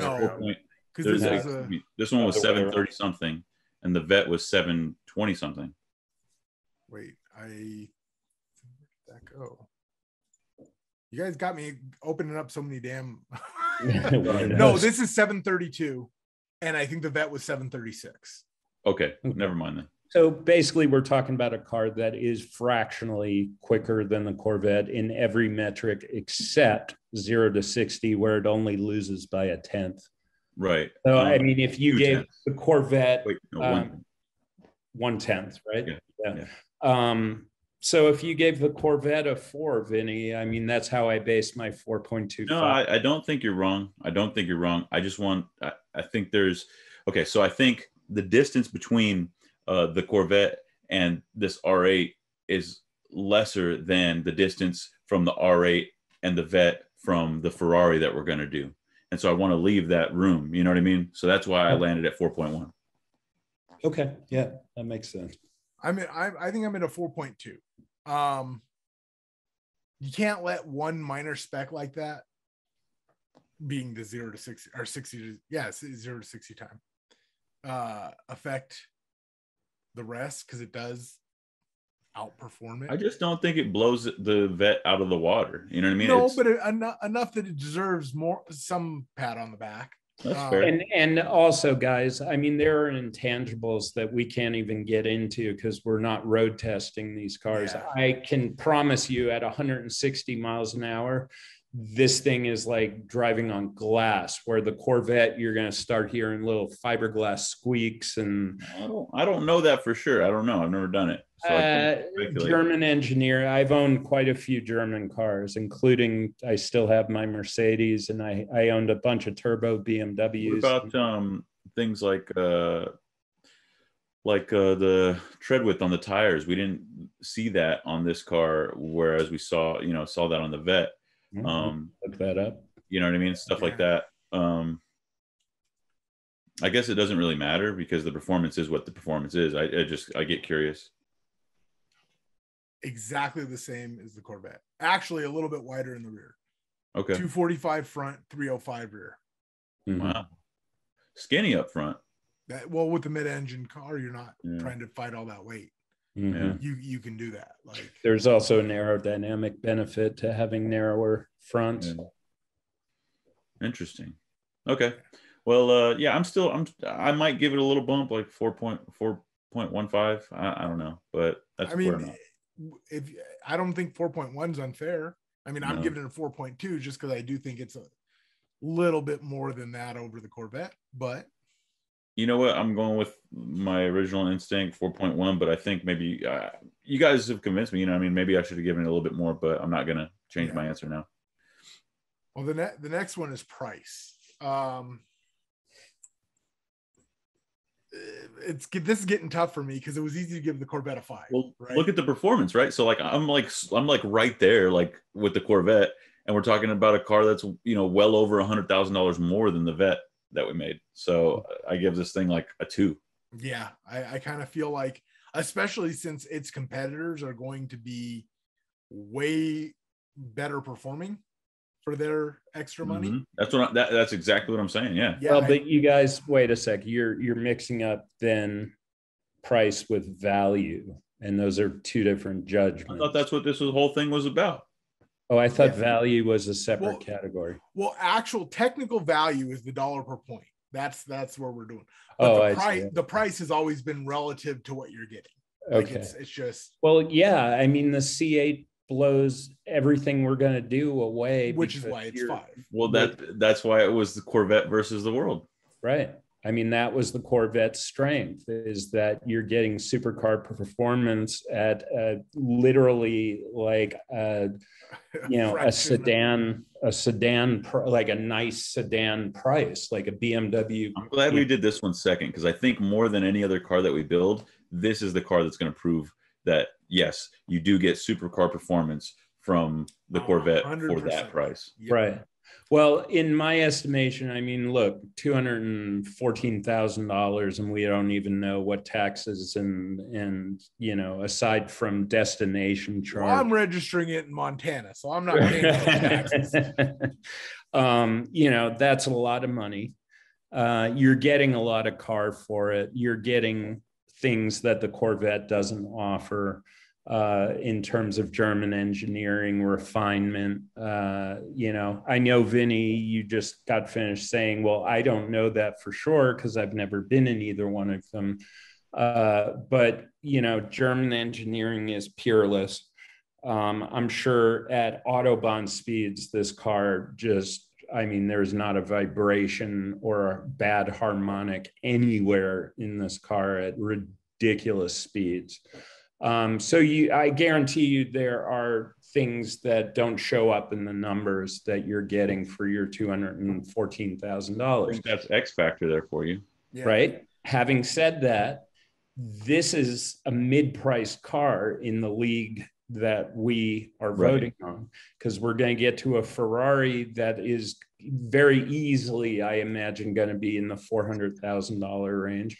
We're going to do a McLaren that's similar. And really the only car that can compare to the Corvette in terms of price is the NSX. And I forget, I know it's in the 6-figure range, but I think it's low 6 figures, like in the 100,000 or so. You know what? After doing this one and after what you just said, Rob, like, I know that we were all kind of just like, maybe not disappointed with the last episode, but we were just like surprised.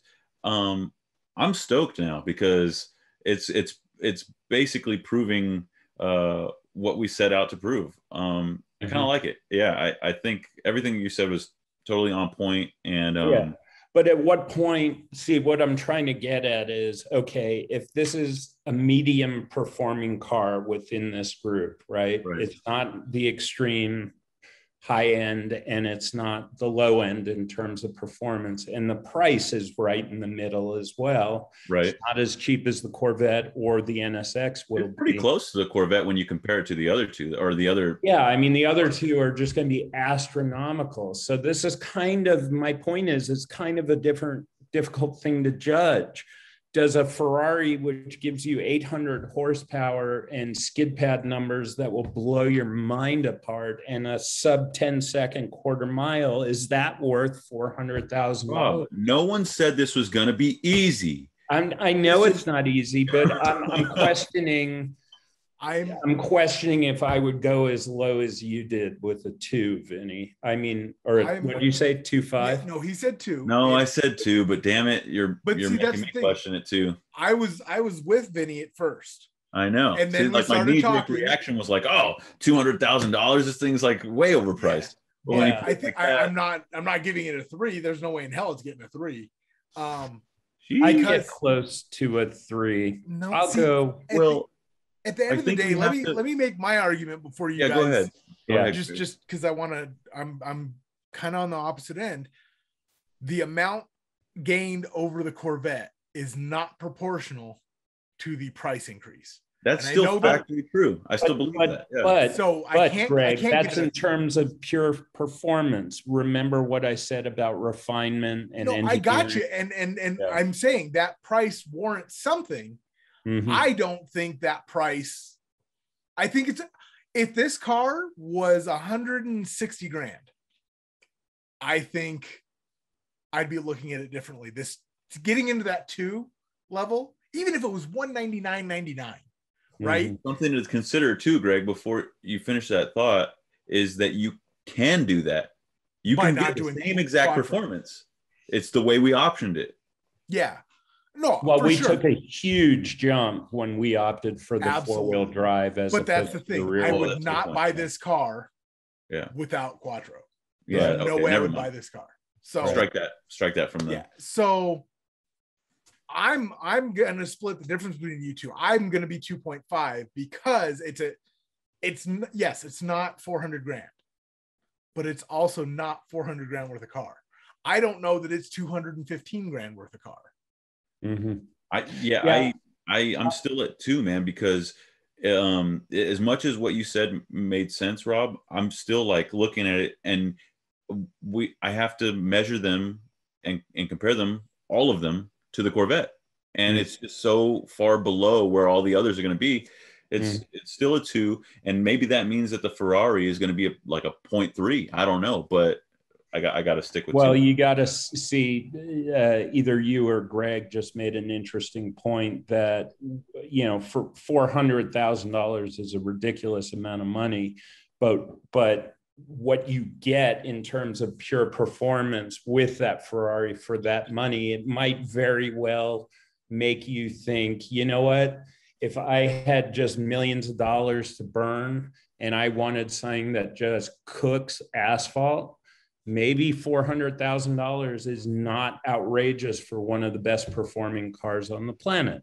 Clearly, the R8 is not in that category. And I'm weighing it like, yeah, $215,000 is a lot of money for a car that it might have, light years in terms of refinement over a Corvette. It does not have light years over the Corvette in terms of performance. It just doesn't. We've established some of the metrics. It's a matter of tenths. So weighing that out, I'm going to go 2.75. Well said. Yeah. Yeah. I mean, because like as I'm thinking about the Ferrari, and I can't do anything, yet, but I mean, I think if it gets a 3.5 from me, that's gonna absolutely crush the 5 from the Corvette. Yeah. Yeah. Because it's just like Rob said, if it's a 1.5 million or whatever, but you get like astronomical performance out of it, then yeah, the value is better than this car that we're doing right now. Mm-hmm. Yeah. Mm-hmm. So, I mean, this was a tough one, and I'm glad we did it early because this is probably going to be the most difficult one to do right after the Corvette.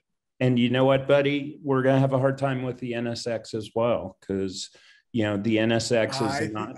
I don't think I will. I think I'm going to be a little more favorable towards the NSX. Greg, is that one that you're going to have to brush up on, like as far as like, because it's totally different than all the other cars that we're building, or do you know quite a bit about that power plant?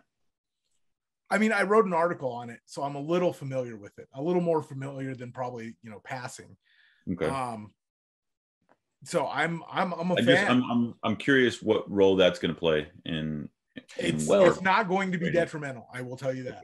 And look, guys, this is the only car that we're going to be reviewing that has 4-wheel drive. Think about that for a second. That's pretty cool. Well, that's perfect for what we're going into next, which is X Factor.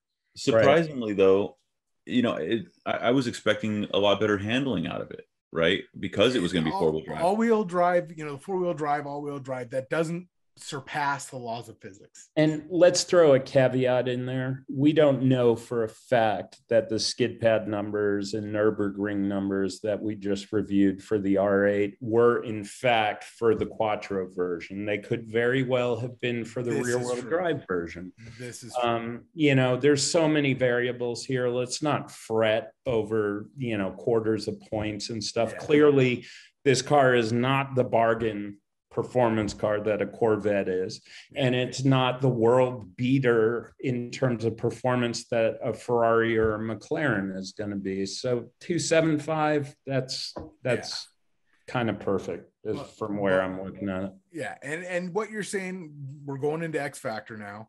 Yeah, is why I want to give it a higher X Factor score, because I do feel like we're being a little harsh, deservedly so, on it, but it does have some redeeming qualities. Mm-hmm. The Quattro all-wheel drive system, that's a redeeming quality. I know you guys said, Vinny, you don't like the Spartan Teutonic, aesthetic interior. I kind of do. I kind of like that the car is a driver's car. It's aimed at the driver. It's just, I still think the R8, it's like, I may not agree with the R8 being, $215,000. Doesn't mean I don't like it. I still think it's a very cool car. Hey, look, if you handed me the keys to one, I would certainly not turn you down. As to whether I would actually gravitate towards this car in a real world situation where I had this much money to burn, I just kind of feel like there's a lot of other cars out there that would turn me on more. A car that we're not even reviewing, Greg, like an Aston Martin Vantage, man, I would want one of those a lot more than an R8. I mean, let's be 100% honest. if you gave me a $500,000 car budget and said you get one car, I'm probably looking at the Ford GT. Yeah, for me it would be a Ferrari, but I wouldn't be anywhere near any of my lists. What's that? This car isn't anywhere near any of my lists, right? Like if you gave me that same budget that Greg is talking about, this is not even an afterthought. Yeah, and it's why you don't see a lot of these. I mean, I see them every once in a while, but compared to the number of Ferraris, McLarens, Corvettes that I see, this is a rare bird. And but does that add to your X value? That's the question. Well, what's our category? Well, X factor. We're an X factor. X factor. So it's just your wild card. For me, there's two X factors on this car. Number one, it's the only 4-wheel drive car that we're reviewing. Although it's not reflecting hugely in skid pad numbers and stuff, like I just said, we don't know for sure that those numbers reflect the all-wheel drive version of the R8. Audi is renowned for having the finest 4-wheel drive systems in the world. And the other X factor is, dude, there aren't a lot of V10s out there, and it's a sexy configuration. I've only been in one V12 in my life. My neighbor Alex has a V12 Ferrari that he's taken me rides in. And there is, as much as being Americans and loving muscle cars, the three of us love the sound and feel of a V8. A multi-cylinder engine like a V10, a V12 takes it a notch higher. It does, trust me. There is something just awesome about you're running a V10. Yep. So, those are bonuses to me, and we're not going to see them in any other car that we build. The other cars are all all V8s. This is the only multi-cylinder car. Well, so, and then I'm if you want to get into the exclusivity, because I know that's been something we've kind of judged on before. I will say there is a YouTube channel that is building an R8, or they might have finished it by now. And his normal stuff is Honda stuff. Does that add to or take away from its exclusivity? It's affordable enough for some Honda guys. And I'm not trying to put him down, because he also built one of the most gorgeous, Mark IV Supers I've ever seen. But I don't know. It's exclusive in that I can say honestly, in the year 2021, I have not seen one in person. In terms of exclusivity, I'll default, on one hand, I'll default to the argument I've been using in the past, where this is not a limited edition car. Yeah. It's not like they're making 1,000 of them and get your order in now, or you'll never have one. If you want an R8, go down to your Audi dealer, fill out an order form. 5 months later, you'll have your R8. So it's not exclusive in that respect.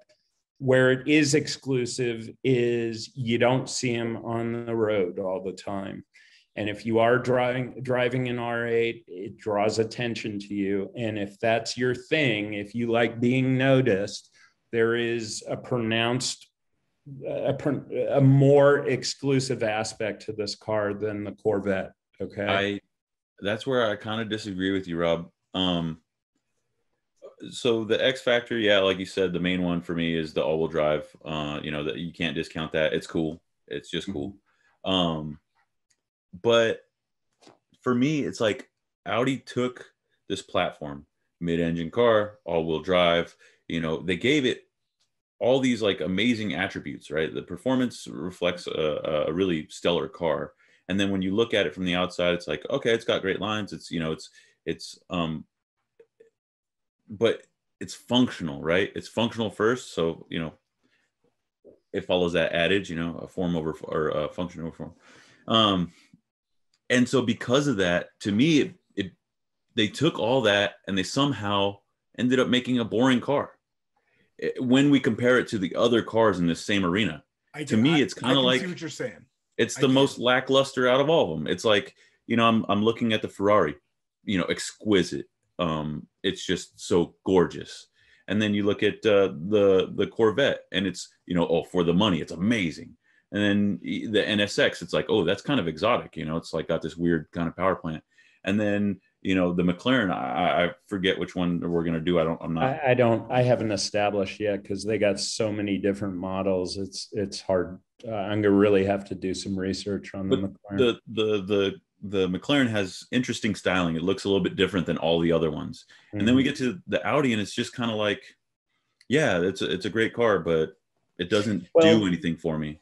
Yeah. And it actually, though, you know, you mentioned form following function, that's a very Germanic thing. They don't put frilly, you know, back in the 70s when the 911 Turbo first came out and they put that huge, massive whale tail on the back. That's so iconic. And people were shocked that Porsche did that because Porsche was already known as no frills. You know, if it doesn't add to performance, it ain't going on the car. And they stupefied everybody who looked at it at first and said, wow, that looks insane and ridiculous. It added a couple 100 pounds of downforce to the rear of a car that wanted to kill you every single time you drove it. Because it's rear engine, it had snap oversteer on it that literally killed lots of people who weren't good enough drivers. And they reduced the number of 911 Turbo fatalities with that wing. It was actually form over, you know, it was function relating to form. And I think the R8 is kind of similar in that respect. There's no like stunning body on this car like a Ferrari has, because Italians are all about, it's bellissimo. Germans. And if you want to send your complaints, you can send them. Yeah. If you want to label me a racist, do so at Rob Finkelman. But the point is, these are cultural things. And yes, right. I'm making generalizations, but Italians love aesthetics. No, Germans find beauty in function. Right. Okay. This is an extremely functional car. And it does so dispensing with a lot of flair. It's not a flair car. It's not surprising to me that this is what they turned out, right? Like if you went to all those respective brands and you said, make me the coolest car that you can. And it's indicative of this is what they would make. So it's not surprising. It's just, it doesn't do it for me. And that's right. Since this is X Factor, I have to give my opinion. I'm not going to score it very high. It does have some very cool things about it, but it doesn't, tickle my fancy. So what's your number? I don't know. You guys haven't given yours yet. I'm going to put it right pretty much in the middle. I'll give it a little more than a median number. I'm going to give it a 3 because it is the only four-wheel drive car and because it's the only V10. This thing must howl like, a mad dog at high RPMs. Don't forget, this sucker goes up to 8,700 RPMs.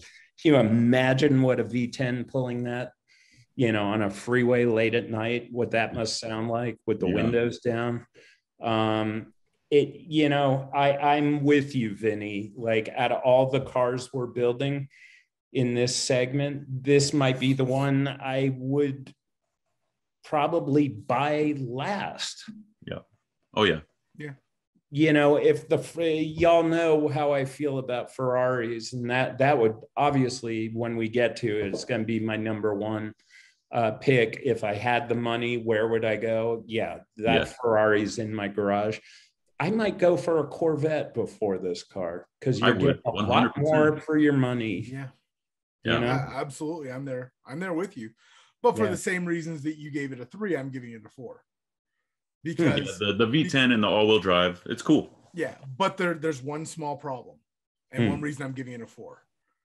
I have this ingrained feeling for some reason like we're being too hard on it. I can't tell you why, because nothing we've said is unfair. Because they made an awesome car. It's just nothing we've said is unfair, but I feel like by giving it that extra point, I'm somehow absolving. I'm putting my dollar in the Salvation Army bucket at Christmas, and I'm the best human in the world, right?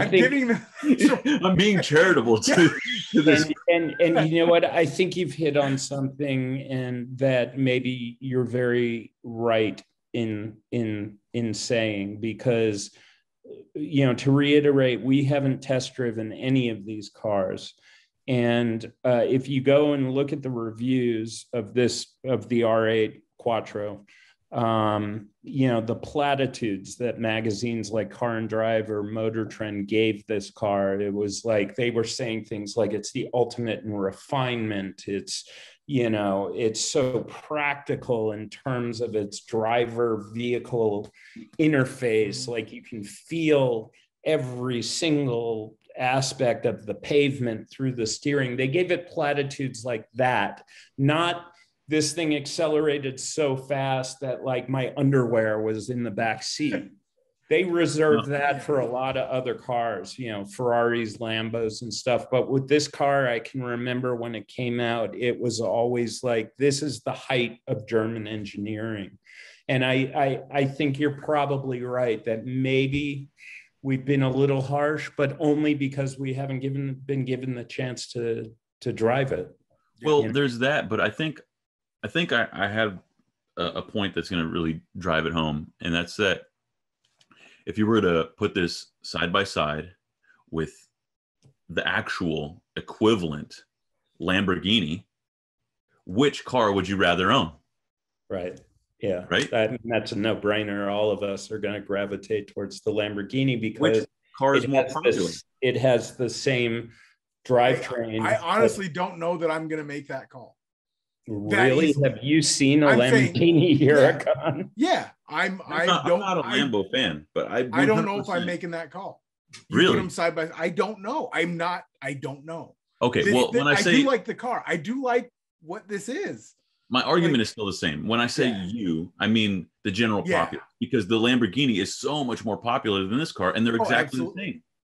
Yeah, and it's because it gives you a lot of the refinement of this car, but then wraps a sexy ass body on it. And you know, who doesn't like a sexy girl who's also smart? Yeah, you know, I mean it translated to a woman. Would you rather, you know, have an okay looking girl that you know is real smart and successful and whatever, or would you gravitate more towards a woman with all those qualities and she's a bombshell? You know, hey, we're men. You know, we're only men. You're gonna pick on the Italians and be misogynistic in the same episode. Yeah, I'm gonna hit every single. That would be the perfect segue into looks, except that Vinny still hasn't given us his X Factor number.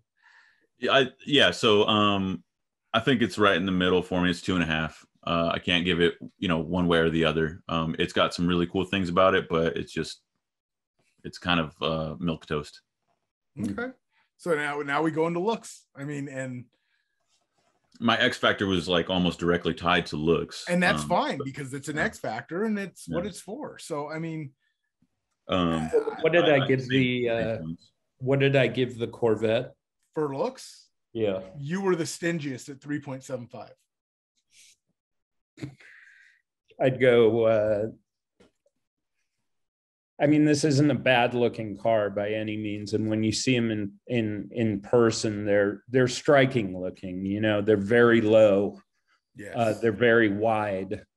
They don't look like anything else on the road. Like when you're cruising on the highway and there's one in the lane next to you, you look over and you're like, even if you don't know what it is, like if you're not versed in cars, you look over and the average person would say, okay, that's something really expensive. I don't know what it is, but you know, that's an expensive hypercar or supercar. So I think I don't like the styling quite as much as the Corvette. But I don't hate this car by any means. So I'll just give it a tick under the Corvette. and I'll give it a 3.5. And it'll probably be my lowest number in terms of aesthetics out of the cars we built. Okay. There are things that I really like about the aesthetics of this car. I like all the carbon that we put on it. I thought that was really cool. Mm-hmm. I liked the graphite wheels. I like that, you know, you can get them in silver or that graphite color. And I like that because it's not black, like you said, Rob. They're not black wheels, but they're dark. Right. And then I like the really like wide mouth grille, which is pretty cool. The overall shape of the car is nice.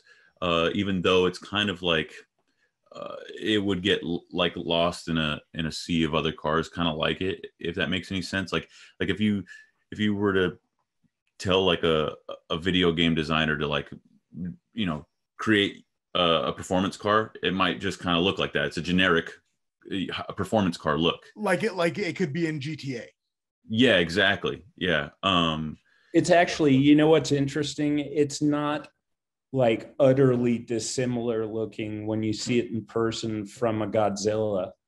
It's like a Godzilla has that same feel where it doesn't have those Ferrari lines. But I would get into a whole different argument about that. Yeah, the GTR. I think the GTR beats this 100%. Especially because of aesthetics. Yeah, there are some flares on the GTR that are really cool, like those circular taillights. You know what I mean? Like the long sweeping headlights. So I think it's a little bit different, but the shape of the car is similar. The Audi is just, you know, it's forgettable for me. Milquetoast before. Yeah. Milquetoast is has a very specific meaning. Like it's not ugly. It's not gorgeous. It's milquetoast. It's right there. You know? It's forgettable for me. You know, it's something that I'm not going to write home about. So yeah, I give it like a I probably gave the Corvette like a 4 or something. Yeah. I'd probably give this thing a 3. It's a nice looking car, but it's just, you know, meh. Well, I think you hit the nail on the head. I mean, don't get me wrong. I like the way the car looks. I do. But it looks like it was designed in a wind tunnel with zero emotion. Just like we've been talking about this entire time. Mm-hmm. No single part about this car makes my breath speed up. Doesn't make my heart race. Right. Looking at the Corvette, like there were lines that were just literally taking your breath away. It's just, that looks good. I see what they did. That looks. I mean, here I see so much Audi TT in it, and I feel like this should differentiate itself. That roof line is totally Audi TT. Yeah. There's nothing ridiculous about this car, whereas there are things on a Ferrari that are just absurd. How'd you do it earlier, Rob? Yeah, that just make it like so unique and special. I mean, I'm gonna say something that is probably gonna get me some emails.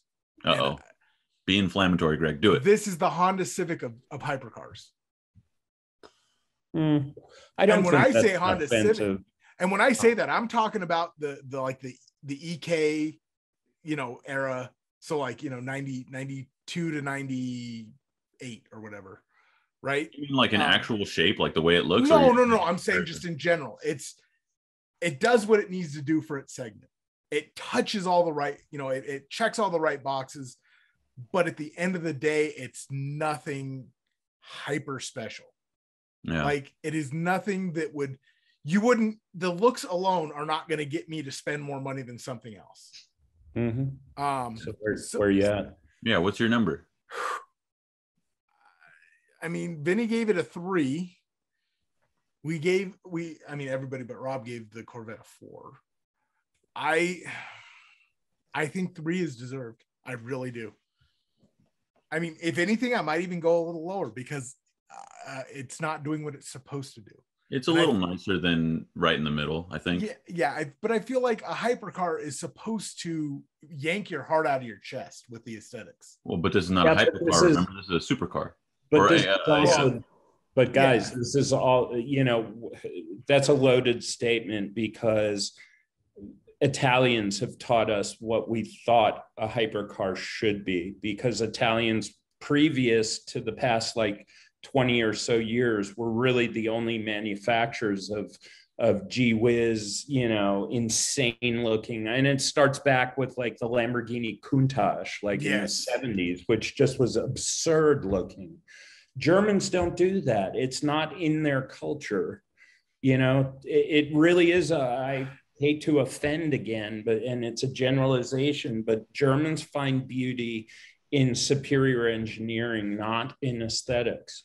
No, and for sure. But I mean, like, look at its sister or sibling. I don't want to say sister, it's sibling, the Huracan, right? Right. The Huracan isn't necessarily my style, but God, look at the lines. Like, the lines are beautiful. It's not my style. Yeah. But it's set on wheels. Yeah, it's sharp. And I don't mean angular. I mean, it's a sharp looking car. Yeah.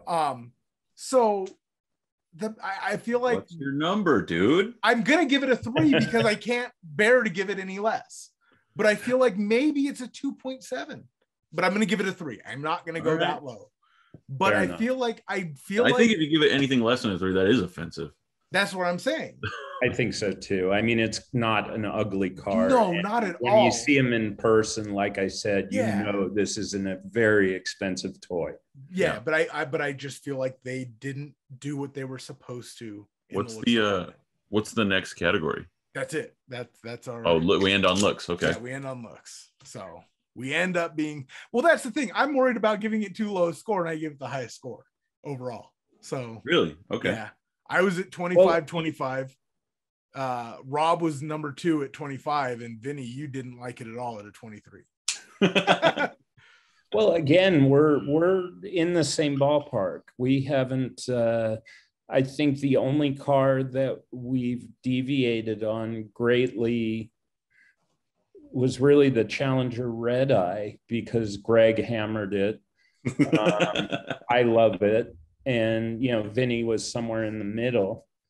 But we're all within. What's the spread like? I mean, the spread literally is 2.25 points. Extreme. That's nothing, man. No, it's not. We're probably closer on this than any other one. Maybe the GT500. I'll have to go back and look at that one. Yeah. Yeah, we all agreed that thing was sick.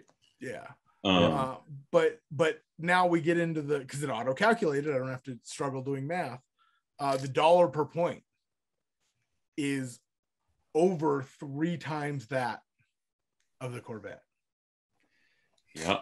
In a bad way, meaning you're not getting the value out of the car. Well, again, this might not be that might be such a disparity that dollar per point kind of, like, maybe we needed to move to a 10-point system, whatever. It just shows that I think these numbers will compare to everything but the Corvette, because you're not going to beat the Corvette in these numbers. That's what this tells me. You're not beating the Corvette. Mm-hmm. What'll be interesting to me when we get to the 2 most expensive cars, which is going to be the McLaren and the Ferrari, does the hyper performance that those cars offer offset our feelings of like, my God, that's a lot of money? With this car, it's stuck in the middle because it's not a ridiculous performance jump over the Corvette, yet it's a ridiculous price jump. Well, but when you get into the Ferrari, you are getting a ridiculous performance bump in addition to a huge price jump. Well, I will say, if our super muscle car comparison is anything, I think an elevated price can withstand. That's my point. Because the GT500 won, even though it was brutally more expensive. Yeah. So I think the Ferrari could beat the. I don't think it could. I think just from a sheer number standpoint, I don't, because the price is going. No one's going to watch now because you. No, that's not true. No, I'm saying I just think that final dollar per point. I'm saying, like, anybody that can look at it offline, we can plug 5s across the board into one of the other cars, and we'll see if you're right. Mm-hmm. Yeah, I mean, but then again, that dollar per point isn't the end all be all. No, I think it's more of a relative value than an absolute value. Because at the end of the day, if our opinions are law, Greg. Yeah, because at the end of the day, if you have $500,000 to spend on a car, are you really going to go buy the Corvette because it's a better value? No. No. No. You know what I mean? It's like, Yeah. I don't know, but I'm just saying, I think the Corvette may be a curve buster. You We're know, gonna have to wait and see. We got 3 other cars to build, boys. but and I think Exactly. they're gonna compete against each other very well. Fair enough. Well, everybody at home is going to have to tune in next week to find out which car we build next. Could it be the Ferrari? I don't know. I don't know. We're going to have to see. I think we might have to spin the wheel of destiny for the remaining 3. I think we might have to wait until the Corvette and Ferrari showdown to be at the very end, but who knows? Could be. Well, by the time we get to, I mean, realistically, when is the Z06 supposed to be out? I don't know. There's been so much talk of it for a while, like at least a year they've been talking about it. I'm wondering if it might be out in time to be us to circle back without there being a huge gap. Maybe. I mean, the 22s start getting launched when? Next month, September? Yeah. But it was the Z06 is a 23 model, right? Are we already on 22s for Corvette? Yeah, because they canceled the rest of their 2021 production and just started. That's right. Yeah, so it'll be called the 23, but yeah, it'll be God knows when it'll actually come out. Yeah. But that would be cool if we could circle back and. It would, gentlemen. This was an interesting episode. I was not expecting to go the way that it did. Again, I'm glad that it did because I think it's hammering that point home that the Corvette is pretty awesome for how much money. Yeah. I think this was a perfect, and it wasn't intentional, but I think this was the perfect one to do right after the Corvette. Yeah. Well, Rob, thank you so much again for joining us. As always, we appreciate your time and look forward to having you on. Great. I always enjoy myself, and I'll be seeing you guys next week. Cool. I know we've been going for a little while, so we'll let you go, but we'll see you next time. I'm Jim McElvain from Optima Batteries, and I'm here today to talk about why batteries aren't made like they used to be. You've heard people say that, and it's true. Batteries aren't made like they used to be made. They're made better than ever, but people are still having battery problems. So why is that? Because new vehicles are more demanding than ever on their batteries. I came out here in a Chevrolet Silverado that had air-conditioned seats, it had satellite radio, it had Wi-Fi, it had OnStar, it had all kinds of stuff. And you need strong batteries to power all that. So the batteries they're putting in vehicles today are sometimes 30% bigger than the batteries they put in 10, 15, 20 years ago. So what can you do to extend and maximize the performance of your battery regardless of the brand? Use a battery charger or maintainer. Use it once a month. This is the Optima Digital 400 charger and maintainer. Anybody can use it. It's no spark technology, so you won't hurt yourself using it. Positive on positive, negative on the ground. That's it. It'll do the rest. Take care of your battery. It'll take care of you and your vehicle.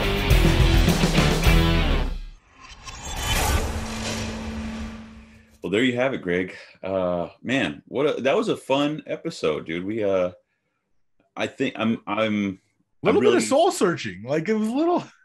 I liked it because it reminded me why we started doing this, right? Like the C8 is the underdog, right? But it's not necessarily like we originally started talking about value. Mm-hmm. And I think this episode, more than possibly all the others that we're gonna do, has proved our point that the C8, while it might come in last as far as like performance metrics are concerned, it might be by a small margin and at a fraction of the cost. Yeah.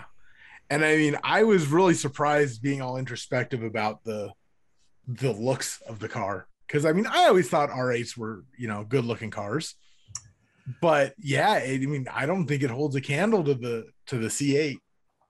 So no, and of course that's subjective, right? So like Rob said, if you talk to someone who's of European tastes, they might have a totally, they might look at a C8 and be like, oh my God, the thing's gaudy and ostentatious, right? And that's fine. That's what makes the world go around. But I liked the history that Rob gave us in the beginning about Audi as a brand. You know me, I'm not really like a Euro auto enthusiast, so that was all news to me. I thought it was really cool, especially about the whole silver color, how it goes back to racing, and I thought that was cool. Yeah. I mean, it's Audi's such an interesting company, right? Like I don't want to say they're forgettable, but I mean, unless you're a European car enthusiast, it's not something that's at the forefront of your mind usually. It's not exactly, Renault or Alfa Romeo, but it is a little bit obscure, know. But then again, we live in the United States, and our jobs revolve around domestic auto manufacturers and what they're doing. So, take that with a grain of salt, I think. Yeah, I like Audi. I think especially their rallying history, because they literally did. They changed the game there, and I've always been a huge World Rally Championship fan. So I don't know the first thing about it. It's fun to watch, like when I see it on like ESPN 8 the Ocho. Right. When it would get preempted for dodgeball. Yeah. But no, it's exciting to watch, and the crashes and like all that stuff. It's gnarly. But that is one thing that I did know about Audi, right? Like, so I totally uninitiated as far as European manufacturers are concerned. But one thing I did know about Audi is that they're known for being all-wheel drive, right? Like the Quattro technology is like, that's their thing. So, and it's Quattro has been just a dominant force. I mean, it literally proved that you could put it into a car, right? Yeah. I mean, dude, I was telling you not too long ago, I was out on a closed course driving Snake Eyes. That's my 72 Monte Carlo, after we had installed the supercharger, new MSD Atomic EFI, and I was just kind of shaking some of the cobwebs off, seeing what's going on. And a brand new Audi, I'm not sure what model, but it had a V8 and it was all-wheel drive. Apparently they had access to that same closed course, and man, they gave me a run for my money. And we're talking about this Monte Carlo that, granted, it's a heavy car, makes 400 and some odd horsepower to the wheels, and this Audi was, we were neck and neck. I was very impressed with that car. I was like, we both pulled up to the end of the road there, and I think we both had the same reaction, like, wow, that is a fast car. I was not expecting that. Both kind of looking at each other like, what was that? What just happened? Yeah, so no, they're cool. I like the fact that, it had a V8. I thought it was like a turbo 6, and I asked him, he said, no, it's a V8. I was like, oh, well, that explains it. Yeah. So I think, kind of like what I said at the beginning of this about the C8, I think the R8 there's nothing wrong with it. It's just, when compared, maybe it's not the most value oriented, or I don't know. I mean, we'll see how it stacks up and how it shakes out, but it's for a particular buyer, which is clear because, you don't see them too often. Right. Whereas, I feel like you have to wear a suit when you're driving the R8, like you have a certain type of person owns that car. And, it's kind of like a supercar that you can take to a really fancy business luncheon and like not be embarrassed because it's like a purple Lamborghini. You know what I mean? Yeah. It doesn't have anime wrapped on the side of it. And no, I get you. And I mean, I think, I hate to say it, I think that's where the Lamborghini has gone. I mean, like I was saying, I do kind of think the styling may be a little more attractive, even though it's not for me, on the Lamborghini than the R8. But I think the Lamborghini has picked up a persona, at least in the US. Yeah, it looks like an anime character itself. Like it's going to transform into something. Yeah, I mean, it's kind of turned into like the YouTuber flex car, right? Yeah, for sure. So, but on that, on that same token, if I were, a hedge fund analyst, or I was a stockbroker or something, and I needed to go to those meetings, but I wanted something that was akin to one of these cars, it wouldn't be the R8. And it probably wouldn't be the Ferrari, and it wouldn't be any of these cars. I'd probably get an Aston, because I think they're gorgeous. They have beautiful classic lines, and it's like all business, but at the same time, it's a killer looking car. So yeah. And and remember, a good chunk of these cars owners, or intended owners, will never have them on a racetrack. Yeah. Let's be honest. A lot of that is bragging rights. A lot of that is so foreign to them. You could tell them that it had a 0 to 60. Well, no, because 0 to 60 they can actually test. You could tell them it had a 6 minute, 12-second Nürburgring time. And for most people that would own one, they would never know the difference, because they're never going to take it to the Nürburgring. They're never going to probably take it to an autocross or a road course or anything to really know how it handles, like that. So that's a good point, man. One thing that I don't think we can discount either is that, like Rob was saying, the refinement of this particular car, right, or Audi in general, is of the highest caliber. I don't know, never owned one, never driven one, but I think that's something, important. And that's another thing that we're maybe not considering, because I just want to go fast, man. Well, every Audi I've been in, and keep in mind they're all lower end, older. Comparing them to my S550, I know that American cars have made a huge leap, and we're talking at this point probably 10-year-old, Audis, lower end Audis. Right. I'd say those at least are pretty comparable. Right. I haven't been in anything new on the Audi side, but if it's better than it was 10 years ago, it's pretty impressive, Right. Well, viewers, listeners at home, weigh in the comment section below for us. Please let us know, are we way off base? Is the Audi R8 not boring at all? Is it an awesome car? Is it your favorite car? Let us know. Do you hate it? Tell us that too. Let us know what car you want us to build next. We have a few. I'm not sure how we're going to decide which one comes next, but we would love your input. As always, hit that like, comment, and subscribe button, ring the notification bell, do all that jazz. I also want to take a quick moment to thank all of our sponsors. That's Performance Distributors, ProCharger, ARP, Liqui Moly, Silver Sport Transmissions, Holley Performance Brands, Optima, Performance Online, and of course our title sponsor, Lucas Oil. Without them, this show wouldn't be possible, and without you guys, the show wouldn't be possible. We need you guys to tune in every week, and we really appreciate those who do. Greg, before we let them go, do you have anything further for the people? No, I think we're pretty good this week. We're already quite long. Well, hey, the people want to know our thoughts on these cars. We are authorities, and speak for yourself, dude. But we have a good time. We hope you guys do too. We'll see you next week, noon Pacific time, as always.